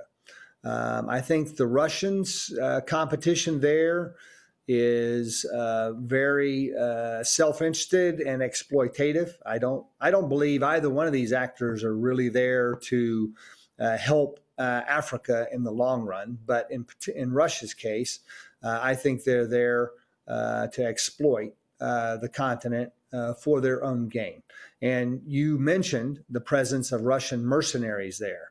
Groups like Wagner and other groups like that are, there's a reporting in the media today about a UN report that's going to accuse Wagner of atrocities in the Central African Republic, as an example. We have pointed out at the actions of Wagner in Libya just a few months ago. So I don't think these actors are helping Africans. That's what I believe. Turning to China, China has done a lot of investment. I don't think the United States, I know that U.S. AFRICOM, we don't ask our African partners to choose between China and the United States. We offer what we offer, U.S. values, democratic values, just like the European Union. That's what we bring. All of our cards are on the table. We play with our cards facing out, as the saying goes. And we offer our skills. And I think that's an attractive proposition for most of our African partners. We're not going to compete with Chinese investment in infrastructure. I think that these countries ought to just go into these relationships with their eyes wide open, right? So I think that it's possible to do business with China, but you better be on your game and have your eyes and ears open. And I don't think that's runs against U.S. interests, particularly or generally. I think, though, that a lot of our partners, they're interested in what European allies, what the U.S. has to offer because of our democratic values. And I think they can see that with their own eyes. So that kind of to sum up, I don't think Russia is out for the best interests of Africa, and probably in the long term, neither is China. But China is bringing a lot of investment to the continent, and I would just urge our African partners, try to take advantage of that without getting taken advantage of. Admiral Blejean? Yeah, thank you. So I will start with China. As General Townsend said, China and Russia are posing very different challenges. China is tailoring its support to each country, adapting the answer to each country, answering immediately their expressed needs, but by doing that also trapping them in their net and establishing bonds for life that they will be unable to pay back. And so at the end, I think we will wake up one day and most of the resources of Africa will legally belong to China, and that should be a real concern. On Russia, so I was in Central African Republic last week, and I saw Wagner. I saw them on the field. They are everywhere, and it's a very different model than China. They bring nothing to the country except immediate security answer, maybe with the price of committing a lot of exactions and violations of human rights and atrocities, as Stefan said. They are real, and that's what they are doing, and in that way also dragging the Central African forces with them in this in those wrong behavior. They are not there to give any money to bring anything to the economy, and their true motivation is to try to get as a reward, or by controlling some areas, their hand on some resources like mining, and on the other, their other motivation is really they are a pain in the neck for us, and when and they are very happy that they are destabilizing the West front, the US and EU on that. I've discussed that a lot with President Touadéra last week, and I told him, you have to acknowledge it's not a viable solution. It's a reputational risk for you because of the violation of human rights. When things will be done, you'll have no control on Wagner, and you'll have lost some sovereignty to them, and it's not acceptable. So I told him, okay, you have to stop that. You have to change your model, and we can help you to do that with UN, EU, US partners, African partners you are comfortable with, to help you to support the armed forces with viable and value solutions that will be acceptable in your country and also on the international community. I think Central African Republic is the most visible area with Libya for where Wagner is deployed. I see that a bit less in Mali and especially in Somalia. Well, I've been told that we can go a little bit over our panel time since we started late, so I'll just take one question from the audience. That question is, should we place AFRICOM headquarters on the continent to ensure commitment, security, and partnership? General Townsend, do you want to take that one? Thank you, Laura. And whoever was the question asker, thank you very much for that final question. Actually, AFRICOM is very happy to be right where we are in Europe, in Germany, with our host nation partners here. And it'd be tough to find a place in Africa. How would we choose, right? 54 countries on the continent. I don't know how we'd choose one. I think we're in a great place. Thanks. Admiral Blejean, do you have any thoughts on that? Where of course, it's not my concern, but I would say only that having our two commands located in Europe is really the relationship. I have a liaison officer from AFRICOM in my staff. We can visit each other easily. That would be more difficult with another location. Great. Well, I think we're just about out of time. So thank you so much to our panelists for taking the time and having a great discussion. And thank you also to CSIS and the EU delegation for hosting this event. Thanks so much.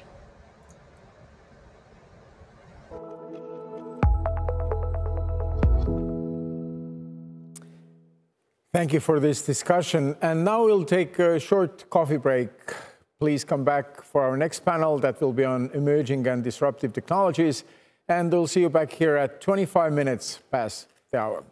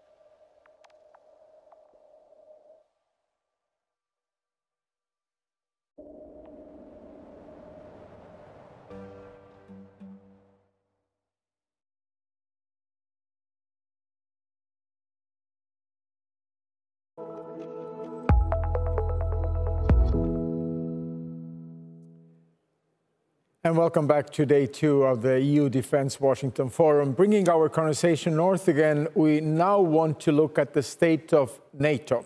So central to EU-U.S. defense cooperation, the alliance felt some strange in the last 4 years, but has felt a strong U.S. recommitment, also expressed in the context of the NATO summit 2 weeks ago. There is a lot of work going on between the EU and NATO, including on enhancing military mobility across the continent. Recently, the US was welcomed to join the PESCO project on military mobility. But how prepared is NATO to face future challenges, such as threats from emerging and disruptive technologies? For that conversation, we are joined again by Deputy Director and Senior Fellow with the CSIS's Europe, Russia and Eurasia Program, Rachel Elahus, along with Charles Fries, Deputy Secretary General for CSTP and Crisis Response for the European External Action Service, and Uroš Lampret, State Secretary at the Slovenian Ministry of Defense. Also in this conversation is James Mackey, Director of Security Policy and Partnerships for NATO. But before we start, once again, if you'd like to ask a question of our panelists, you can do so by using the Ask Live Questions Here button at the center of the page. You can also participate in the discussion online by using the hashtag EU Defense on social media. That's EU Defense with an S. And now we're again to Rachel, to Washington, D.C.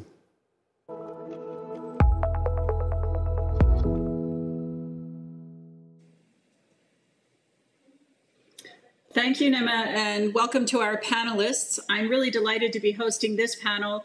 I know many of us have been following the evolution of both NATO and the European Union's defense identity for many years, as well as the cooperation between the two organizations, which now includes a list of some 74 areas of cooperation and growing, which with each year. So I think what we heard in the previous panels is that we're now looking at this broader definition of security. And President Biden talks about the U.S. and the European Union, as well as NATO, as natural partners. And during his trip to Europe last month, he really underscored the value of allies and partners, of the U.S. commitment to NATO, and of the European Union. So I think that's what I'd like to dig into today with our panelists and speakers, is now that we have this renewed commitment to these organizations and their respective strengths are really even more well-defined as we take this broader definition of security, which includes not just hard security and defense, but emerging and disruptive technologies, as Nema has said, resilience, climate, a lot of things on the agenda here for us to work on. I think one of the other messages that President Biden put forward was the importance of standing together to sort of update the rules of the world. So I'd like to begin with your thoughts on sort of the state of the NATO-EU and US-EU relations at this point in time. What's going well, if you will, almost like a bit of a report card on the state of those relationships, and where maybe do we need a little bit of a different focus? And then finally, if you have any indications as to how we prioritize these many areas of cooperation, I think that would launch us into then a deeper discussion of these respective areas. So Secretary Fries, let me begin with you. Thank you, Rachel. I'm very pleased to be with you this morning and to take part in this new EU-Washington Defense Forum. I would like to make 3 short remarks following your presentation. The first one, as you said, the new US administration has brought a big change to our relations in the field of security and defense, because Washington does not see any longer the EU as an enemy, but as it has always been, a partner, an ally, and a friend. And at the most recent EU-U.S. summit 2 weeks ago, leaders on both sides recognize a contribution that EU security and defense initiatives can make to both European and transatlantic security. We know on this side of the Atlantic that the US will value the transatlantic relationship if it brings value to them. So the more EU member states invest and cooperate on defense, I think the stronger and more reliable the European member states become for the US partner. And as you said, the recent invitation to the US to participate in the PESCO project on military mobility is very good news. It constitutes an important step forward in strengthening EU-US defense cooperation. And I think that more than ever, it is time for security and defense to become an integral part of the EU-US relationship. And following this summit, I think now we will work on two concrete issues. First, our leaders agreed to launch a dedicated dialogue on security and defense and pursue closer cooperation in this field. So we are looking forward to discussing with the US ways to counter common challenges, such as China's growing geopolitical ambitions, hybrid and cyber threats, including disinformation, terrorism, protection of critical infrastructure, or climate change. And the other point is that the leaders agreed to work towards an administrative arrangement of the US with the European Defense Agency. On our side, we are committed to starting discussions on this matter as soon as possible, particularly on the modalities and conditions for mutually beneficial cooperation in this framework. My second remark is on NATO-EU partnership. I think this partnership has reached unprecedented levels. And in their summit communique 2 weeks ago, the leaders, NATO leaders, mentioned that the EU remains a unique and essential partner for NATO. Politically, our dialogue has intensified over recent years at all levels. NATO Secretary General Stoltenberg participated for the first time in a meeting of the College of EU Commissioners last December. And then he addressed the EU leaders at the European Council last February. He's a regular guest at the meetings of the EU defense ministers. And on our side, the EU High Representative Borrell is regularly invited to meetings of NATO foreign and defense ministers. In terms of capability development, we see also a positive momentum. EU defense initiatives are designed to ensure coherence with NATO and to contribute to a more balanced transatlantic burden sharing. And indeed, 38 out of 46 PESCO projects respond to NATO priorities. On our side, we are ready to do more. On Thursday, for instance, I will brief ambassadors from the EU Political and Security Committee and North Atlantic Council on China. More generally, we are open to work on a new joint declaration between NATO and the EU. As you know, we have already 2 joint statements, and on the ES side, and I think it's shared by many member states, we are ready to launch such exercise. And we count on the new US administration's active support to further strengthen our strategic partnership with NATO. My third and final remark, very short, the EU and NATO are currently working on 2 separate reflection processes. The EU is working on the strategic compass, which will be adopted in March 2022, while NATO is working on a strategic concept, which will be adopted in the NATO summit in Madrid in July 2022.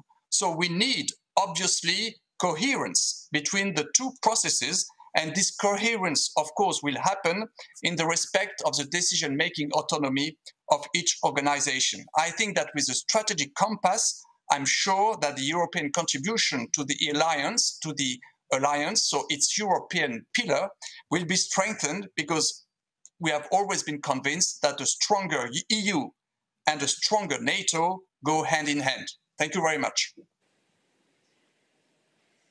Thank you, Secretary Fries. That reminder about the importance of coherence and alignment at the strategic level, I think, is something we should keep in mind. Of course, EU military cooperation and NATO military cooperation have been happening at that grassroots level for some time, but that top-level alignment is so vital as well. Turning to Secretary Lamprecht, your country will be taking over the presidency of the EU in just a few days. So I'd welcome your views on how you see the state of US-EU and NATO-EU cooperation just now. Thank you. Let me start by thanking you for inviting me to this distinguished panel and giving me an opportunity to say something about our priorities. As you said, in a few days, we are taking over the Council of the European Union. And I think our priorities closely align with what we will discuss, in the next 30 minutes. The relationship between the United States and Slovenia since our independence 30 years ago has traditionally been good. But nevertheless, we are investing heavily to make it better and to make it stronger, much stronger, may I dare say so. We see the US as an important strategic partner, as one of our most important allies. Slovenia, as 20 other countries, are an ally in NATO and a member state of the European Union.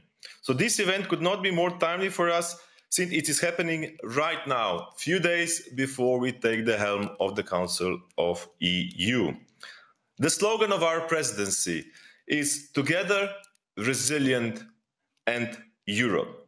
And it does reflect our priorities and importance of building a better, safer and greener future for all of us together as a team. This also relates to close cooperation between EU and NATO, which is an integral part of our presidency agenda and one, may I dare say so, our first priority. Historically, the EU-NATO cooperation, from our point of view, brought tangible results, especially in the joint operations in the Western Balkans, where benefit of the two organizations working hand in hand could be spotted from afar. The region, Western Balkans, remains of a great strategic importance to the alliance as well as the EU. Unfortunately, it remains in the yoke of outside, malign influence, interference, ever-brewing nationalist tensions and unresolved issues from the past. Slovenia remains firmly committed to the long-term security and stability for the region. That is the reason we believe it is high time for all of us to step up and do more in terms of supporting Western Balkan countries in moving closer to the full Euro-Atlantic integration. This is the second priority for our presidency. One of the most significant messages of this year's NATO summit was the importance of combining military with other instruments of power. While military strength is the raison d'être of NATO, it is by itself not sufficient to address increasingly complex challenges like hybrid threats and the impact of climate change on security and defense. Climate change sits high on the agenda in the EU, and in Slovenia, we believe the defense sector can also play an important role in the ambitious European Green Deal initiative.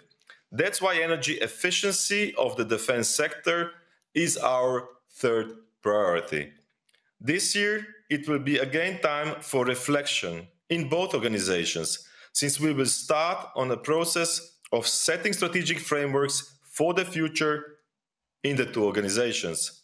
Considering this, it is important to align NATO strategic concept and the EU strategic compass, and with that, strengthen the partnership that has no alternative. I'm glad that both Secretary General Stoltenberg and High Representative Borrell also share this view, clearly reflected in their co-signed letter in response to the Food for Thought paper EU-NATO cooperation, time to achieve full complementarity, prepared by Germany and the Netherlands, which was supported by many allies and the EU member states, including Slovenia. This is highly welcome and promising development and best way to start our presidency of the Council of the EU.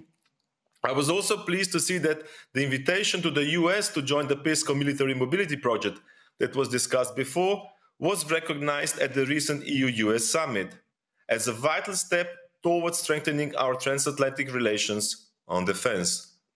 Military mobility is an excellent example of how EU-NATO cooperation can be effective in practice. It shows that a stronger and more capable EU also means a stronger NATO. And a robust NATO means stronger transatlantic bond between the US and European allies like Slovenia. Strengthening resilience is another important area where we should look for new and build on existing synergies between EU, NATO, and the US. It requires civil-military coordination, a whole-of-government, or even 360-degree whole-of-society approach. This is why it is crucial that we all cooperate as like-minded and equal partners. We share the same values that give us the strong foundations on which we can expand joint efforts in every area that is concerned to us all and span the traditional geography. Let me stop here and thank you for your close attention. Thank you, State Secretary. It's wonderful and refreshing to hear how much alignment there is with Slovenia's presidency agenda and things that are being pursued at an EU and NATO level. We've got the US-EU Energy Council in particular that will align well with your third priority. So finally, I want to turn to James. James, it's nice to see you again, and thank you for joining us. I mean, you really sit within NATO at the nexus of NATO's adaptation, with NATO 2030, but also partnerships, not just with the EU, but with our enhanced opportunity partners and others across the world.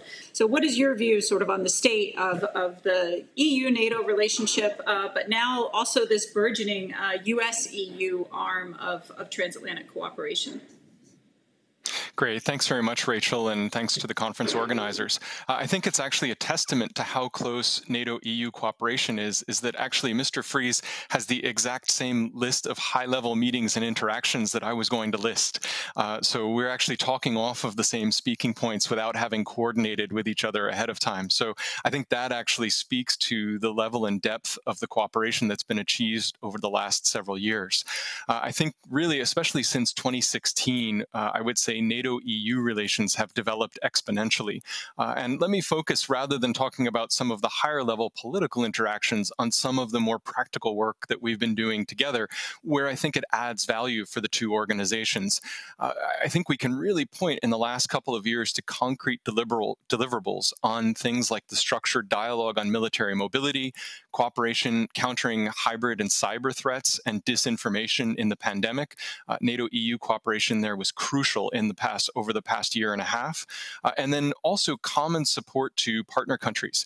I just mentioned Bosnia and Herzegovina, Republic of Moldova, Ukraine, Jordan, Tunisia. All of those are areas where NATO and the EU have a deep dialogue about how we are jointly trying to work together with these countries to help them with the security challenges they face. And I think that the political oversight and the political direction that we get is fantastic. We must have that. But I think it's also interesting to look at sort of where is this being implemented in practice. Let me talk a little bit about where we might go in the future. I think that, as Mr. Fries mentioned, NATO has highlighted the EU as a unique and essential partner. It's the only country that gets, or excuse me, the only organization that gets that treatment in our communique. And so I think for that reason, we're looking in a lot of ways in our new strategic concept to think about how we can coordinate with the EU strategic compass, but also how do we build this cooperation with the EU into our thinking for the new strategic concept, our updated strategic concept. And I don't think we really have a choice on this. The two organizations are tasked to work on the prosperity, security, and democratic freedom of their countries. And so we share missions, and so it's important for us to make sure that we're working together in that regard. What do we need to get right in these two documents, and what are the areas in an era of new geostrategic competition, strategic competition? I think there are 4 areas that NATO and the EU need to get right in terms of our cooperation if we are to succeed. The first is military mobility. It's been discussed at length, I think, in this conference, so I won't go into the details there, but we have to be able to ensure security and stability in the European continent. That's the prerequisite for doing everything else that we do. The second area that we really need to get right is societal resilience. NATO allies agreed a set of baseline requirements and also agreed that resilience is now going to be part of NATO's assessment and planning process. But NATO looks at only a very small section of that resilience. Obviously, the European Union and the member states have responsibility for many different areas, but we've got to clarify what is it that NATO is looking at and responsible for, what is the EU looking at and responsible for. But again, that gets to stability, security, and prosperity in our societies. We've got to get that right looking forward. The third area where I think we need to get the relationship right is emerging and disruptive technologies and space. And again, that's been touched on in the conference earlier, but we're looking at a period where NATO and the EU are both going to be called upon by their respective member states to look at the development of new capabilities, the development of new international norms, the development of new standards, and potentially even confidence and security building and arms control measures. And NATO has certain expertise and a certain view on this in certain area where NATO will be active. And the EU also clearly has a very important role to play here and will play a leading role in many areas. So we've got to get the relationship right in looking at those areas. And then finally, the fourth area that I would highlight where we've already made some progress, but I think we need to continue to work on this, and that is capacity building in countries of common concern.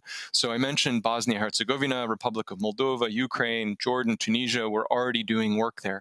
But I think as we look at challenges to security and stability in the areas of concern to both NATO and the EU, we've got to get that relationship right and figure out what are the unique components and maybe complementary components that the two organizations bring together to try and help tackle some of the challenges that we face. Let me finish there and look forward to the discussion and some questions. Thanks, Rachel. Thank you, James. That was a fantastic overview, and I particularly appreciated those four areas that you highlighted, and I'd like to dive into those in just a moment here. I do want to ask sort of a macro level question, though. As I was going through the various communiques from the summits, it didn't escape me the number of working groups and councils that were set up. So, Charles, you mentioned the dedicated dialogue on security and defense, but we also have dialogues on Russia and cyber and migration, and a number of the areas that others have highlighted on hybrid and disinformation. Those are conversations that already happen to some extent in a NATO context. So as we set up these new architectures, how do we make sure that we're not I don't want to make this a zero-sum game or set up the usual caveats, but how do we make sure that we're not detracting from the good things you laid out that are already going on in terms of NATO-EU cooperation, even as we move down this path of U.S.-EU cooperation? Secretary Fries, may I begin with you, please? Yes, thank you, Rachel. I fully agree with the question that you've just asked about the risk of duplication, but I think it's not at all the case.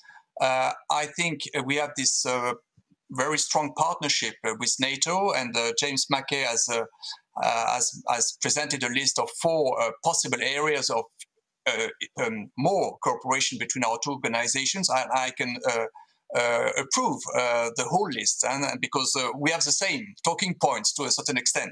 But I think this very strong cooperation between the EU and NATO, it's not in contradiction with the fact that the EU wants to develop its own dialogue with some key players, and of course the US, for us as a country, is the most important strategic partner.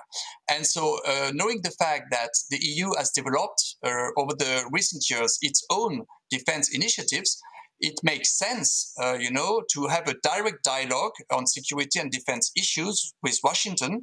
That means that and I think the U.S. administration now has understood that when the U.S. want to address security issues related to Europe, of course the U.S. have to do that with NATO, but also they can talk directly to us. Because when we talk about PESCO, when we talk about European Defence Fund, when we talk about military mobility project, when we talk about strategic compass, when we talk about what we want to do in terms of hybrid and cyber policies, I think this direct dialogue between Brussels and Washington can can bring added value. The US have understood that it is in their interest to have a stronger and more reliable Europe, because the US, we know this by heart, are very much now focused on Asia. So the more Europe is responsible, a credible security provider, the more it is in the interest of the United States. So to establish this dialogue, we don't know at this stage the modalities of this dialogue, because we have not discussed this in detail with the US administration. We will do that in the coming months. But I think we have already such dialogue with Canada, with Norway. And so it makes sense to have a dedicated dialogue on security and defense with the US administration. But here again, it's not in contradiction with the partnership we have between the two organizations. Sometimes we can go further with a specific country like the US, and sometimes we will do different things with NATO. But we have one single policy, and of course we would like to move forward with the United States. I think the US interest in our EU defense initiatives, I think it's the best illustration of the interest represented by what we have been doing over the last years. Thank you. That's an excellent answer. James, any concerns from the NATO side as you watch this, or is this something that NATO is ready to dive into and accept?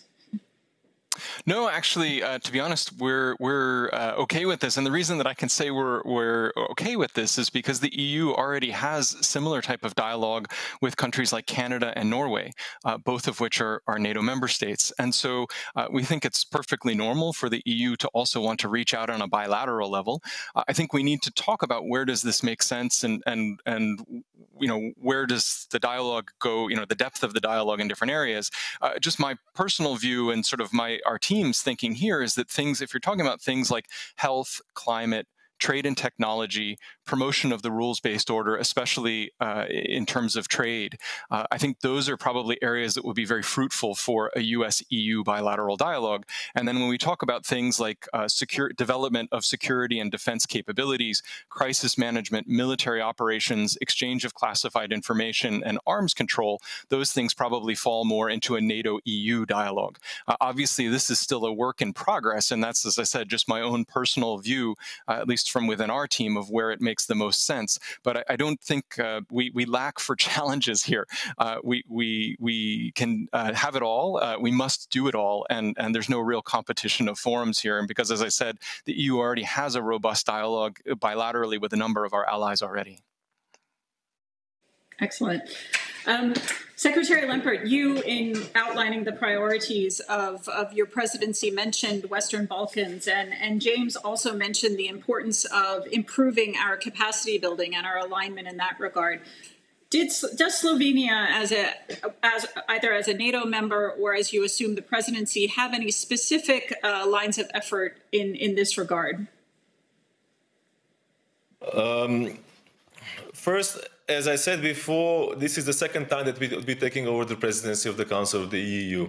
Even the first time, we were trying to underline the importance of Western Balkans becoming part of the Euro-Atlantic integration, the way we said, because I think that the process of joining to NATO and the EU for some partners is a connected process, and we are trying to help them with both. NATO as such means the security and stability of a partner country, especially in the region. The EU membership is the economic stability and prosperity of its inhabitants. So one cannot go without the other. But may I also add to the discussion that we just heard a few minutes ago, maybe to put a view of a different member state. This danger or challenge of a possible duplication of efforts of the two organizations.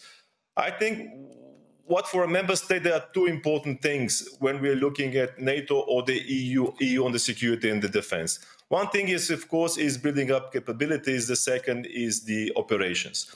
And combining that with the Western Balkans, it's an excellent example of the two organizations working together is the operation in Bosnia and Herzegovina. After NATO finalized its operation in Bosnia and Herzegovina, the EU took over in the Berlin Plus arrangement. So that is working perfectly.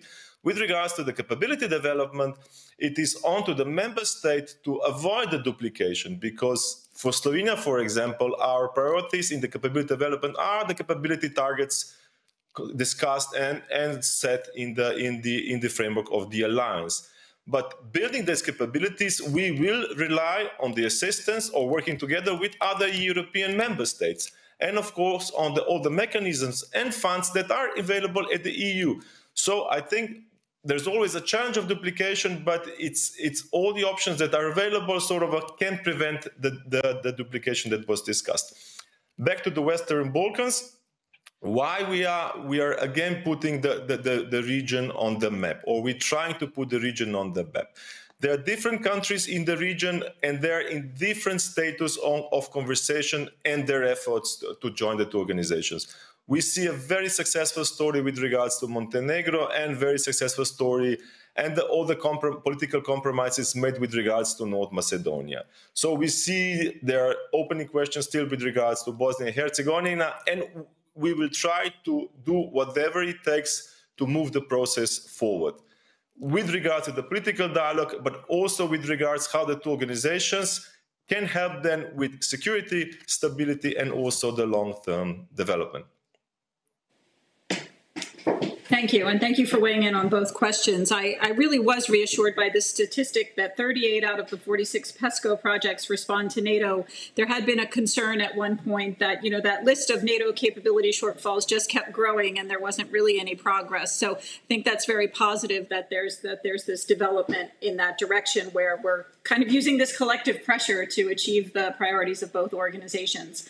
We're quickly running out of time, but I would be not doing my duty with our audience if I didn't throw out a question on emerging and disruptive technologies. I think most of our listeners know quite a bit about U.S.-EU cooperation on military mobility and equally on resilience, because there's quite a bit of that in the communique. The newer area to me and the broader area is emerging and disruptive technologies. And we've seen this talked about alternatively as an opportunity and a threat. And NATO is talking about cooperation with the EU and individual allies, both on, you know, retaining the competitive edge through cooperation on innovation, but also trying to protect these critical technologies.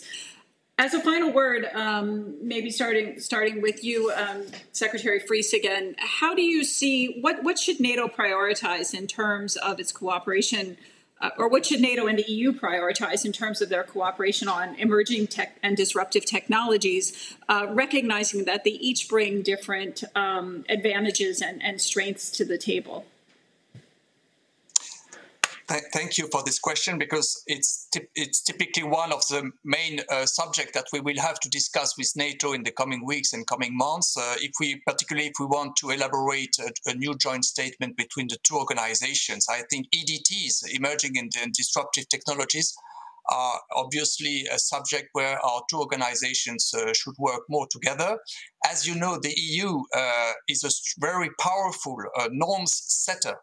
One of the added value of the EU, one of the main originalities of the EU is that the EU elaborates and sets standards, norms, and of course in the area of artificial intelligence, 5G, and other EDTs, it's obvious that the EU is moving forward with its own agenda, the digital agenda, the digital transition agenda pushed by the European Commission and of course supported by the member states. So here we need to work more with NATO in order to avoid any kind of duplication.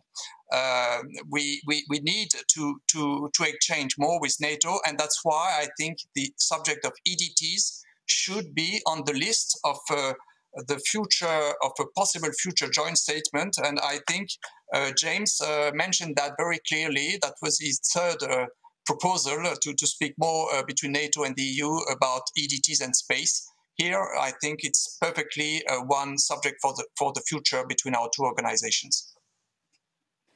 Excellent. Thank you. I fear, despite my desire to hear from our other two panelists, I can see the red timer telling me I've got 0 time. And actually, our next panel is about spending better for future capabilities. So I think that's a nice segue, actually, on emerging and disruptive technologies, because certainly what we want to see is a collective effort from both sides of the Atlantic and spending better, particularly in this cutting edge area of emerging and disruptive technologies. So with thanks to our panelists for your great interventions and responsiveness to my questions. Thank you for your time, and let's hope this agenda continues to deliver for both our organizations.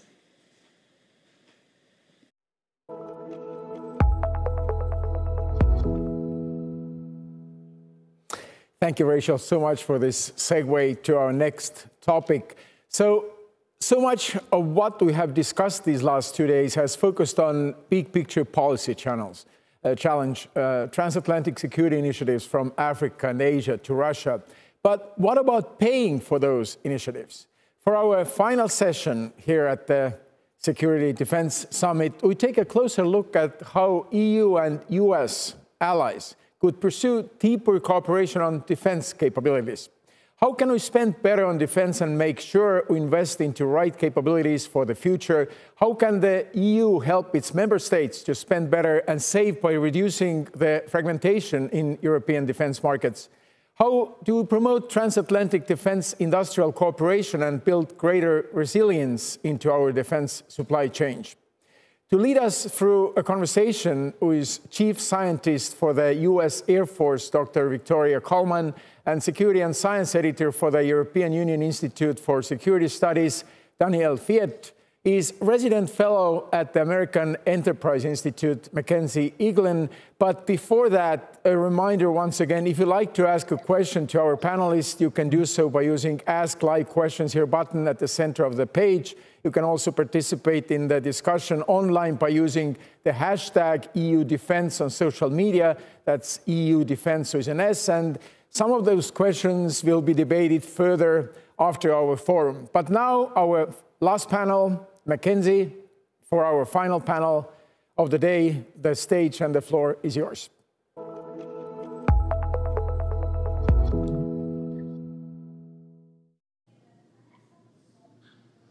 Thank you, and welcome everyone to the final panel, where we know that strategy wears a dollar sign. So budgets matter, people matter, and investments matter, and the choices made behind them. So welcome to the panel on spending better for future capabilities. I'm pleased to be the moderator this afternoon with two distinguished panelists. As you heard, Dr. Victoria Coleman is the Chief Scientist of the United States Air Force, an expert in AI and microelectronics, and a founder of DARPA's Microsystems Exploratory Council, and a member of the Defense Science Board. I'm also happy to welcome Dr. Daniel Fiat, the Security and Defense Editor at the EU Institute for Security Studies. He is a prolific writer on European defense policy, the common security and defense policy of Europe, industrial issues, and other threats. I welcome you both here today. Good afternoon. Well, we're going to jump into our questions. We also want to, of course, welcome throughout the session today audience participation, as you've been noted, to send those through to us, and we'll try to get to them at the end of our very brief concluding event for today. Dr. Coleman, I'd like to begin with you. Obviously, this panel is focused on how the U.S. and Europe are approaching not only defense investments, but future capabilities. In recent years, we've seen not just only in the U.S., but around the world, higher investments in technological innovation. And a lot of this is occurring in the private sector. What we see here in the U.S. is a flipping of the coin, where the federal government is no longer the lead innovator. It must, no longer the lead inventor, and actually must innovate with existing technologies that are often provided by the commercial sector, whereas in 5 decades ago, for example, the reverse was true. I'd argue the department has struggled to take full advantage of innovation, not that it hasn't in certain select cases, which I'd be happy to talk about with you. How do you recommend the Pentagon and our partners in Europe improve collaboration with the private sector going forward? Thank you. You know, sometimes it feels like there is there's a border between the East Coast and the West Coast in the United States. I spent most of my career in the Silicon Valley, and now in Washington, I see that really clearly. And it's kind of interesting because, as you noted, it used to be the case that most innovation really started with investments from the department. So if you think about internet, GPS, even frankly vaccines. So the messenger RNA vaccines that we enjoy today and are helping us defeat the coronavirus, they actually came from Department of Defense investments. Primarily in my previous agency, for which I'm really proud, DARPA. But the world has changed a lot, and it has changed a lot because not because we started investing less inside of the department or inside of the defense industrial base in the United States, but because the world outside started investing a lot more. So now, for almost like for every dollar that we spend in science and technology inside of the department, $9 is spent outside by the commercial sector, the private sector. So for us now, the challenge is, how do we make sure that we tap into that investment, that brilliance of the world outside, and bring that to bear for the mission that we have to execute on? And there are many challenges and opportunities that we have. Some things that I think are making the links better are, for example, the AFWorks program inside of the Department of the Air Force, which started a couple of years ago, with the specific mission to make collaboration with the private sector, in particular smaller businesses, much more possible. And we did that by really opening up the aperture and removing any restrictions in the topic areas, for example, that a company could bid in for our small business innovation and research program. And every year we fund thousands of companies to bring their technologies back into the department. We feel that we need to continue doing that because it's not just about what we do, is who do we build it with and how do we build it. We recognize that. And, I have to say that, of course, extends to our partnerships across the water with our partners in Europe. There are many specific areas. Some of them have been spoken about already today. There are others that are, equally obvious, areas like microelectronics, for example, where, by standing together, we can make a real big difference in our ability to maintain essential supply chains for both economic security and national security for ourselves here in the United States, as well as our allies in Europe. Hopefully that gives you a sense for the current thinking. Indeed. And all of the services have something here in the U.S. similar to AFWorks, which I think is remarkable. And that's right. Everything from pantyhose to plastic bags to the email to the computer mouse were all invented somewhere resident in the Defense Department, all the way up to Siri in your iPhone. But again, that's no longer the case. The department's no longer the lead inventor. So it is a new dawn, a new era. And I think there's a lot to be learned, but exciting developments ahead.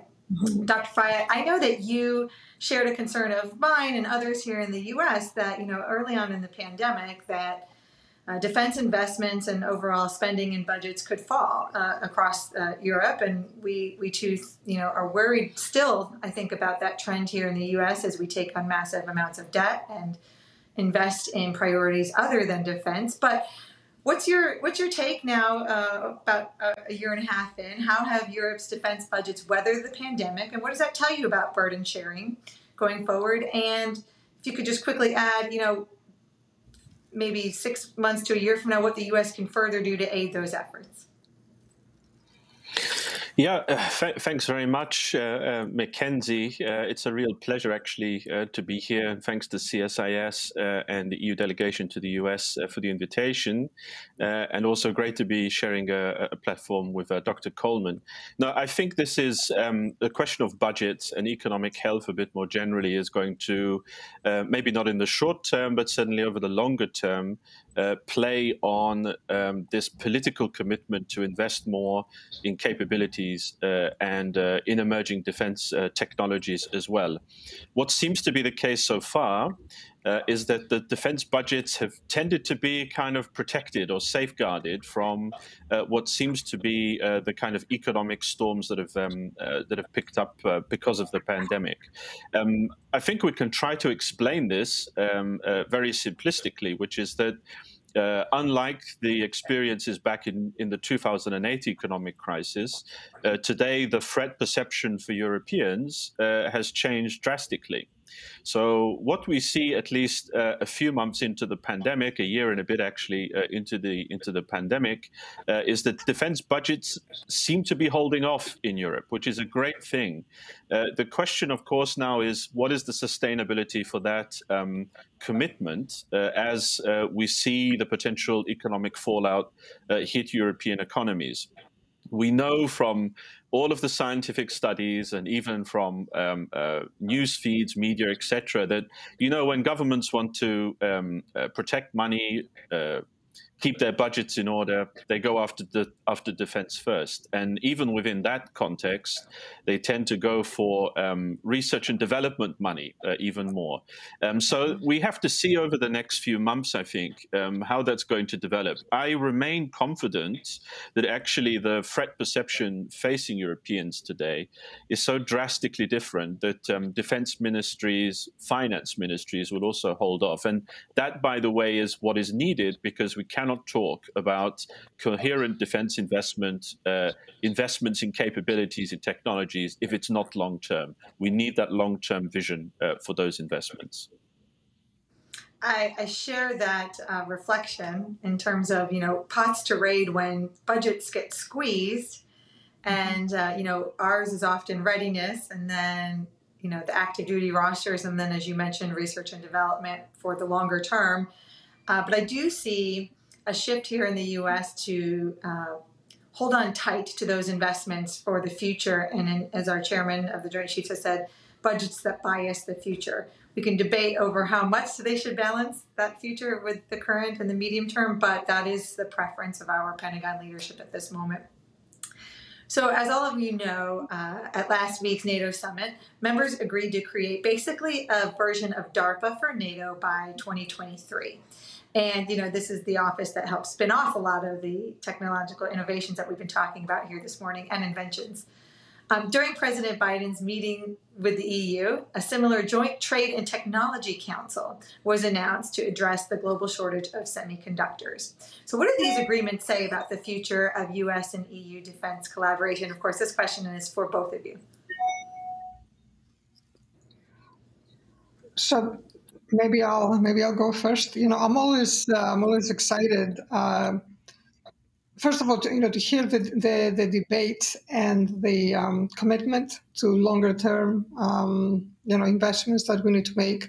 There's always a temptation, right, to cure today's headache versus invest for curing smallpox tomorrow. I think we, for the most part, we're doing a good job here in the United States in striking that balance. And I'm also excited, really beyond measure, to see that the DARPA model continues to inspire, transcending kind of normal, usual ways of innovating, let's say. DARPA has of course a long history. Its history, really kind of littered with success, I want to say. There've been many attempts to mimic it, to copy it in other places. Here in the U.S., we tried a number of times. I know the United Kingdom is trying to do something similar. What I would say is that the recipe works First of all, because, DARPA operates very independently. It's part of the Department of Defense, of course, but DARPA is not in the Pentagon. It's 3 or 4 miles away. There's a reason for that. We really felt that it needs to be able to pick its own work, not work to anybody's requirements, but also at the same time to have the ability to transit and scale technologies that it creates right inside its customer base. So this is the one unique thing that DARPA has that perhaps it's difficult for others to emulate, and that is an internal large customer. So if you're looking to to scale the internet and you're part of the Department of Defense, you now have a huge constituency that you can go to. And if your technology works, they will embrace it, they will use it, they will scale it, and that then creates, of course, an ecosystem that can continue maintaining it and growing it. So it creates this virtuous cycle. And I think that has been, I think, the primary challenge in other instances where people try to recreate the recipe. So what I would urge people to think about is, how do you, with all these new constructs that we put together, how do you make the connection with their customer base as direct as you can make it?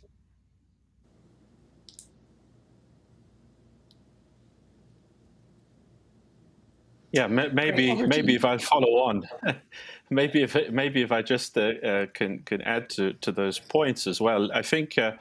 We're yet to see how Diana and even the Innovation Fund on the NATO side will develop, and I think there are still a few more years before it's up and running. And certainly, of course, given that from the EU side, there's the European Defence Fund, it would also be interesting there in the EU-NATO context to make sure, again, that some of the points we heard in the last panel about avoiding duplication, coordination are also followed through.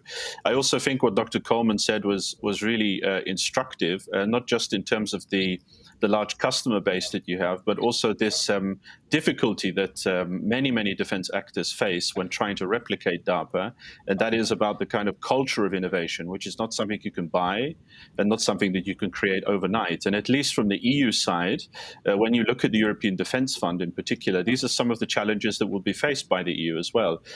Recently there was agreement on the Defence Fund, which will be about 8 billion over the next 7 years. There was also agreement on the European Space Programme, which is up to the order of about 15 billion. Now, one of the clever things, at least from the EU side, that's being done is to try and harness the innovation potential between these different funds. And when you add on to that civil research as well, you're already talking in the regions of about 120 billion euros over 7 years. Now, that's money. We can quote figures all day long, but the real challenge will be, how do you make sure that you have technology visions, technology roadmaps in place to ensure that when you're investing money, when you're trying to unlock innovation, that it actually leads to capabilities, technological possibilities as well. In Europe, we may have a different kind of risk culture even, I think. Whereas in America, there is this idea of funding failure as a kind of ethos. In Europe, we're still playing catch up on that. You need money for that. You need a customer who's willing to also invest in funding failure. But it's, again, cultural. And maybe just to raise another point as well, and that is that the risk is that we become a bit too tech-centric when we discuss EDTs or even capabilities. And at least I think one of the big challenges for NATO and even for the EU as well as it starts off on this road is, how do you keep in mind the needs of the end users, right? At the end of the day, capabilities and technologies should be at the service of our end users. And we're yet to coherently start that dialogue. I think the strategic compass in the EU side might help with this approach, but it is the long-term goal here that we're using capabilities, investing them for the purposes of end users to improve capability and obviously the capacity to act overall in defense. Well, thanks for giving us a little more credit, I think, than we deserve here in the U.S. for an ethos of failure. I agree, all parties are trying to do that better, the executive branch and the legislative branch. Yes, DARPA has always had that culture. but now sort of spreading it across the services in the department. Congress there's a say-do gap between, the acknowledgement of the need to fail and fail fast and fail elegantly, and then they're getting upset and yanking funds when, we actually do fail. So, but I think there is progress being made, and I appreciate you mentioning that. And these are real dollars, and I totally agree on the risk of getting too technocentric. We still need trucks, meaning the proverbial truck. We still need ships, aircraft, and vehicles to innovate on, using like some legacy systems, for example, or some new capabilities to innovate them, as you note, for the end user. The U.S. Army has actually done that here in the United States, where they put their next generation VR-like goggles.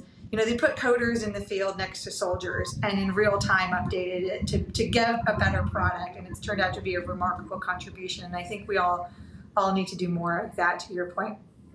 So then let's get a little specific here, not on dollars, but on like actual tangible examples of emerging technology or capabilities where the US and EU can cooperate in the next, say, 1 to 5 years. So, for example, we know 2 of our services here in the U.S., they're working on next-generation air dominance capabilities, the Air Force and the Navy, for example. I know that France, the U.K., and Germany, and I believe Spain are working on their future combat air systems, which may include a manned fighter. This question's for one or both of you. Talk about interoperability opportunities and specific emergent capabilities that the 2 blocks can work together on.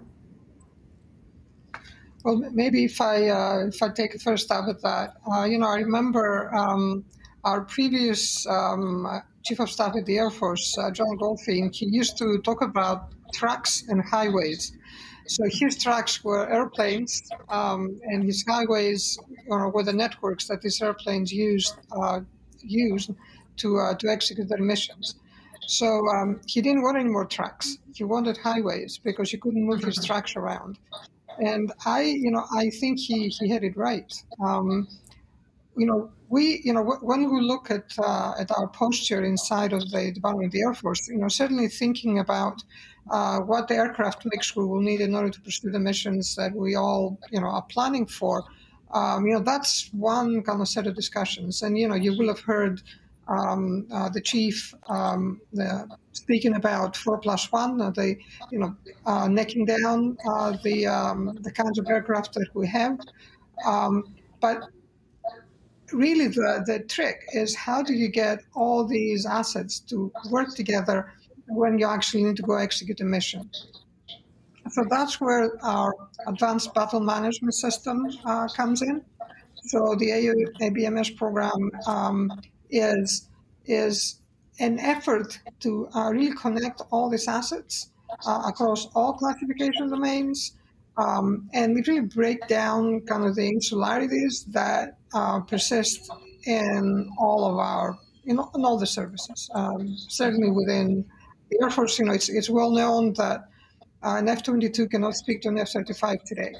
So one of the things that we are putting a great deal of emphasis in, as well as making sure that we have the right asset mix, to take on the missions that we're asked to support, we're also going to be able to have the connectivity, the networking, the ability, to put data in the right place at the right time, in the right form, for the decision maker to make decisions to move forward the mission.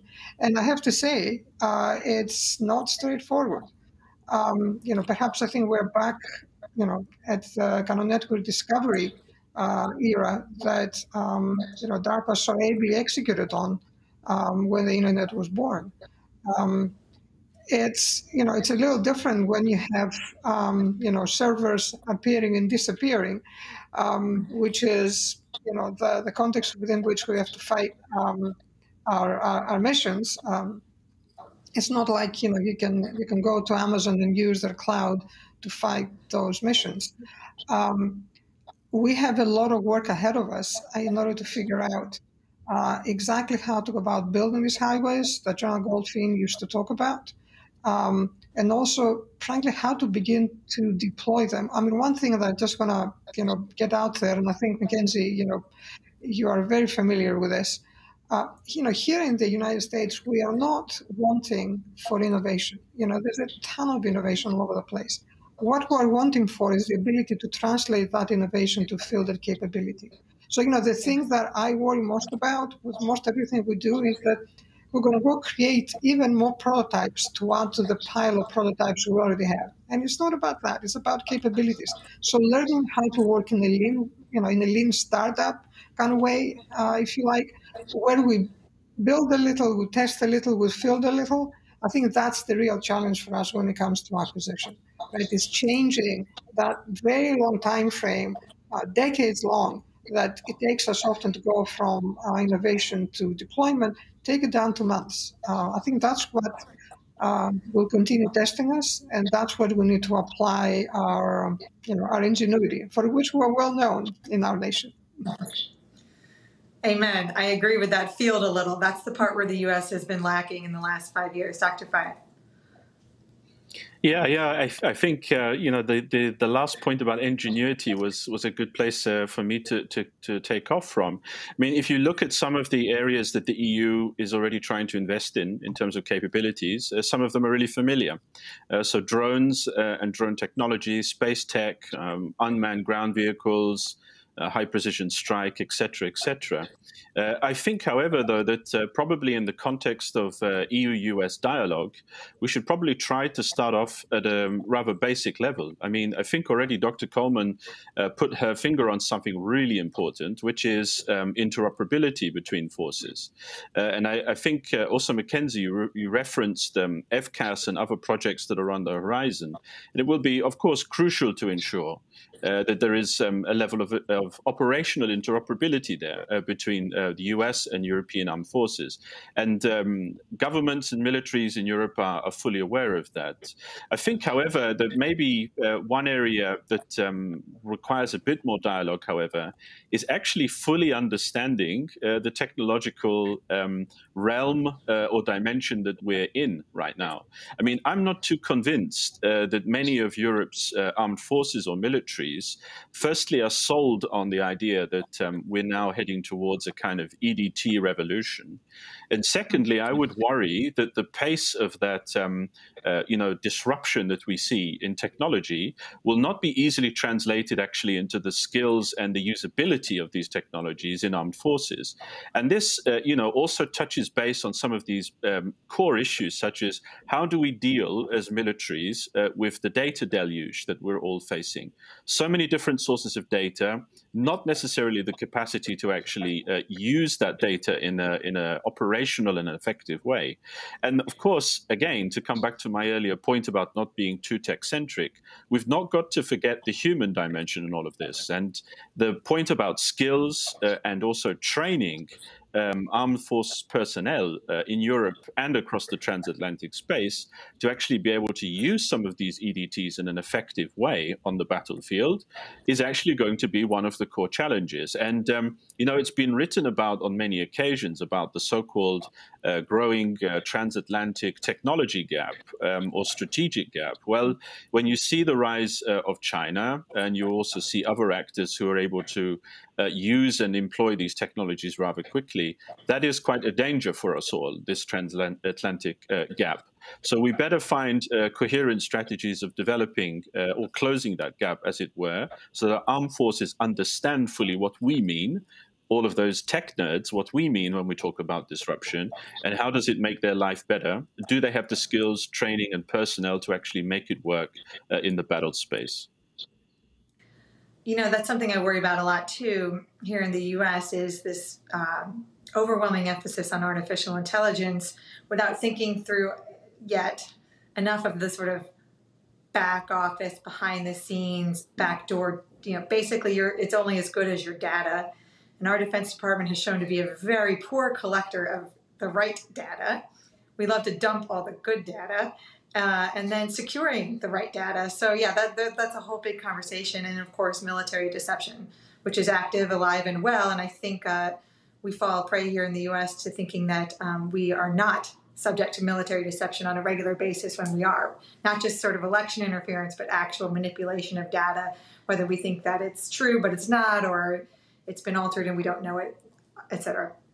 I want to talk about space, but let's just get on to supply chains because I think this is of interest to our audience, not just what COVID has done in sort of exposing not just the vulnerability and fragility of supply chains, but for many U.S. and EU countries, the need to onshore or reshore critical supply chains. We talked briefly earlier about semiconductors. It came up.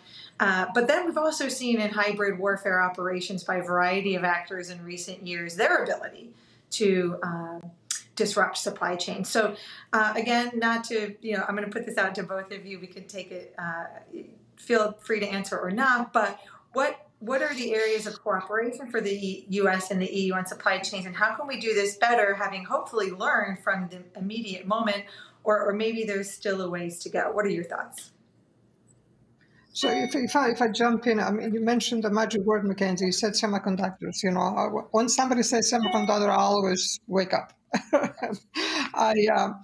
And this is something that I've worked on for many years, both in my private capacity, but also in my capacity here in the department. And it's, of course, deeply meaningful because, there ain't a lot that we do in the environment of defense that does not rely on a fabric of microelectronics and semiconductors.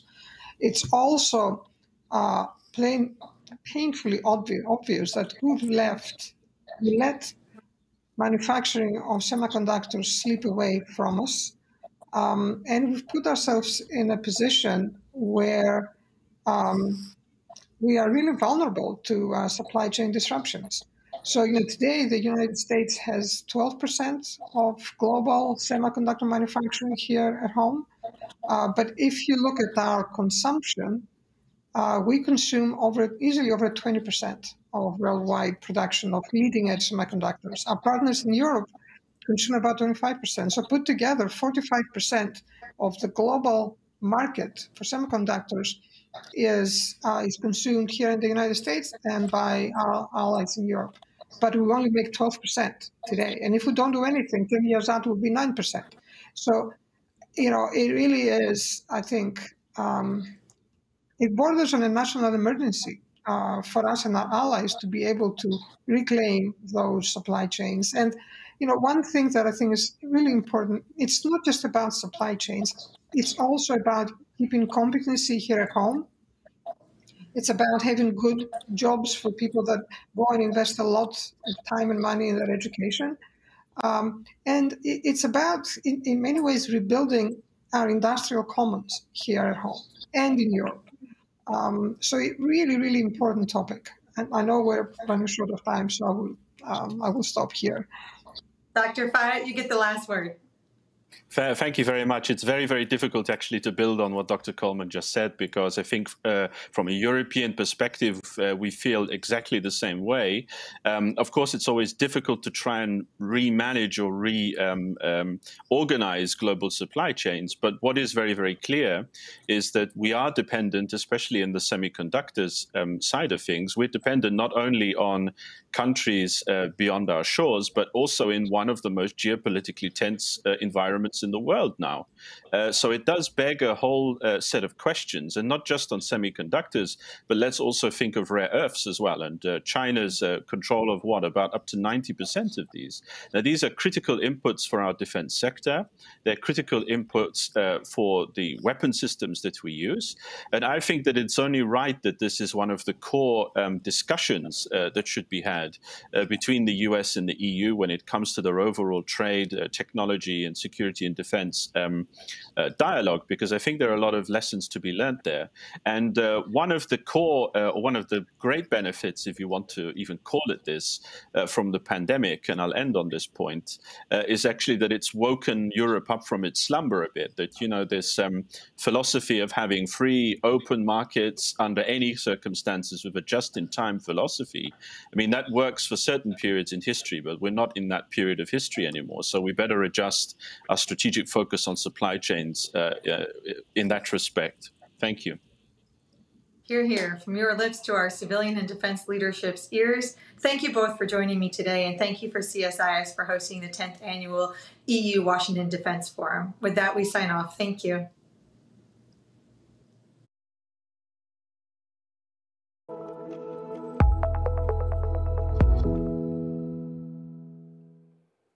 Thank you, Mackenzie, and thank to our speakers from the United States, Europe, Canada, and Africa who shared their perspectives on transatlantic security and defense over the past 2 days.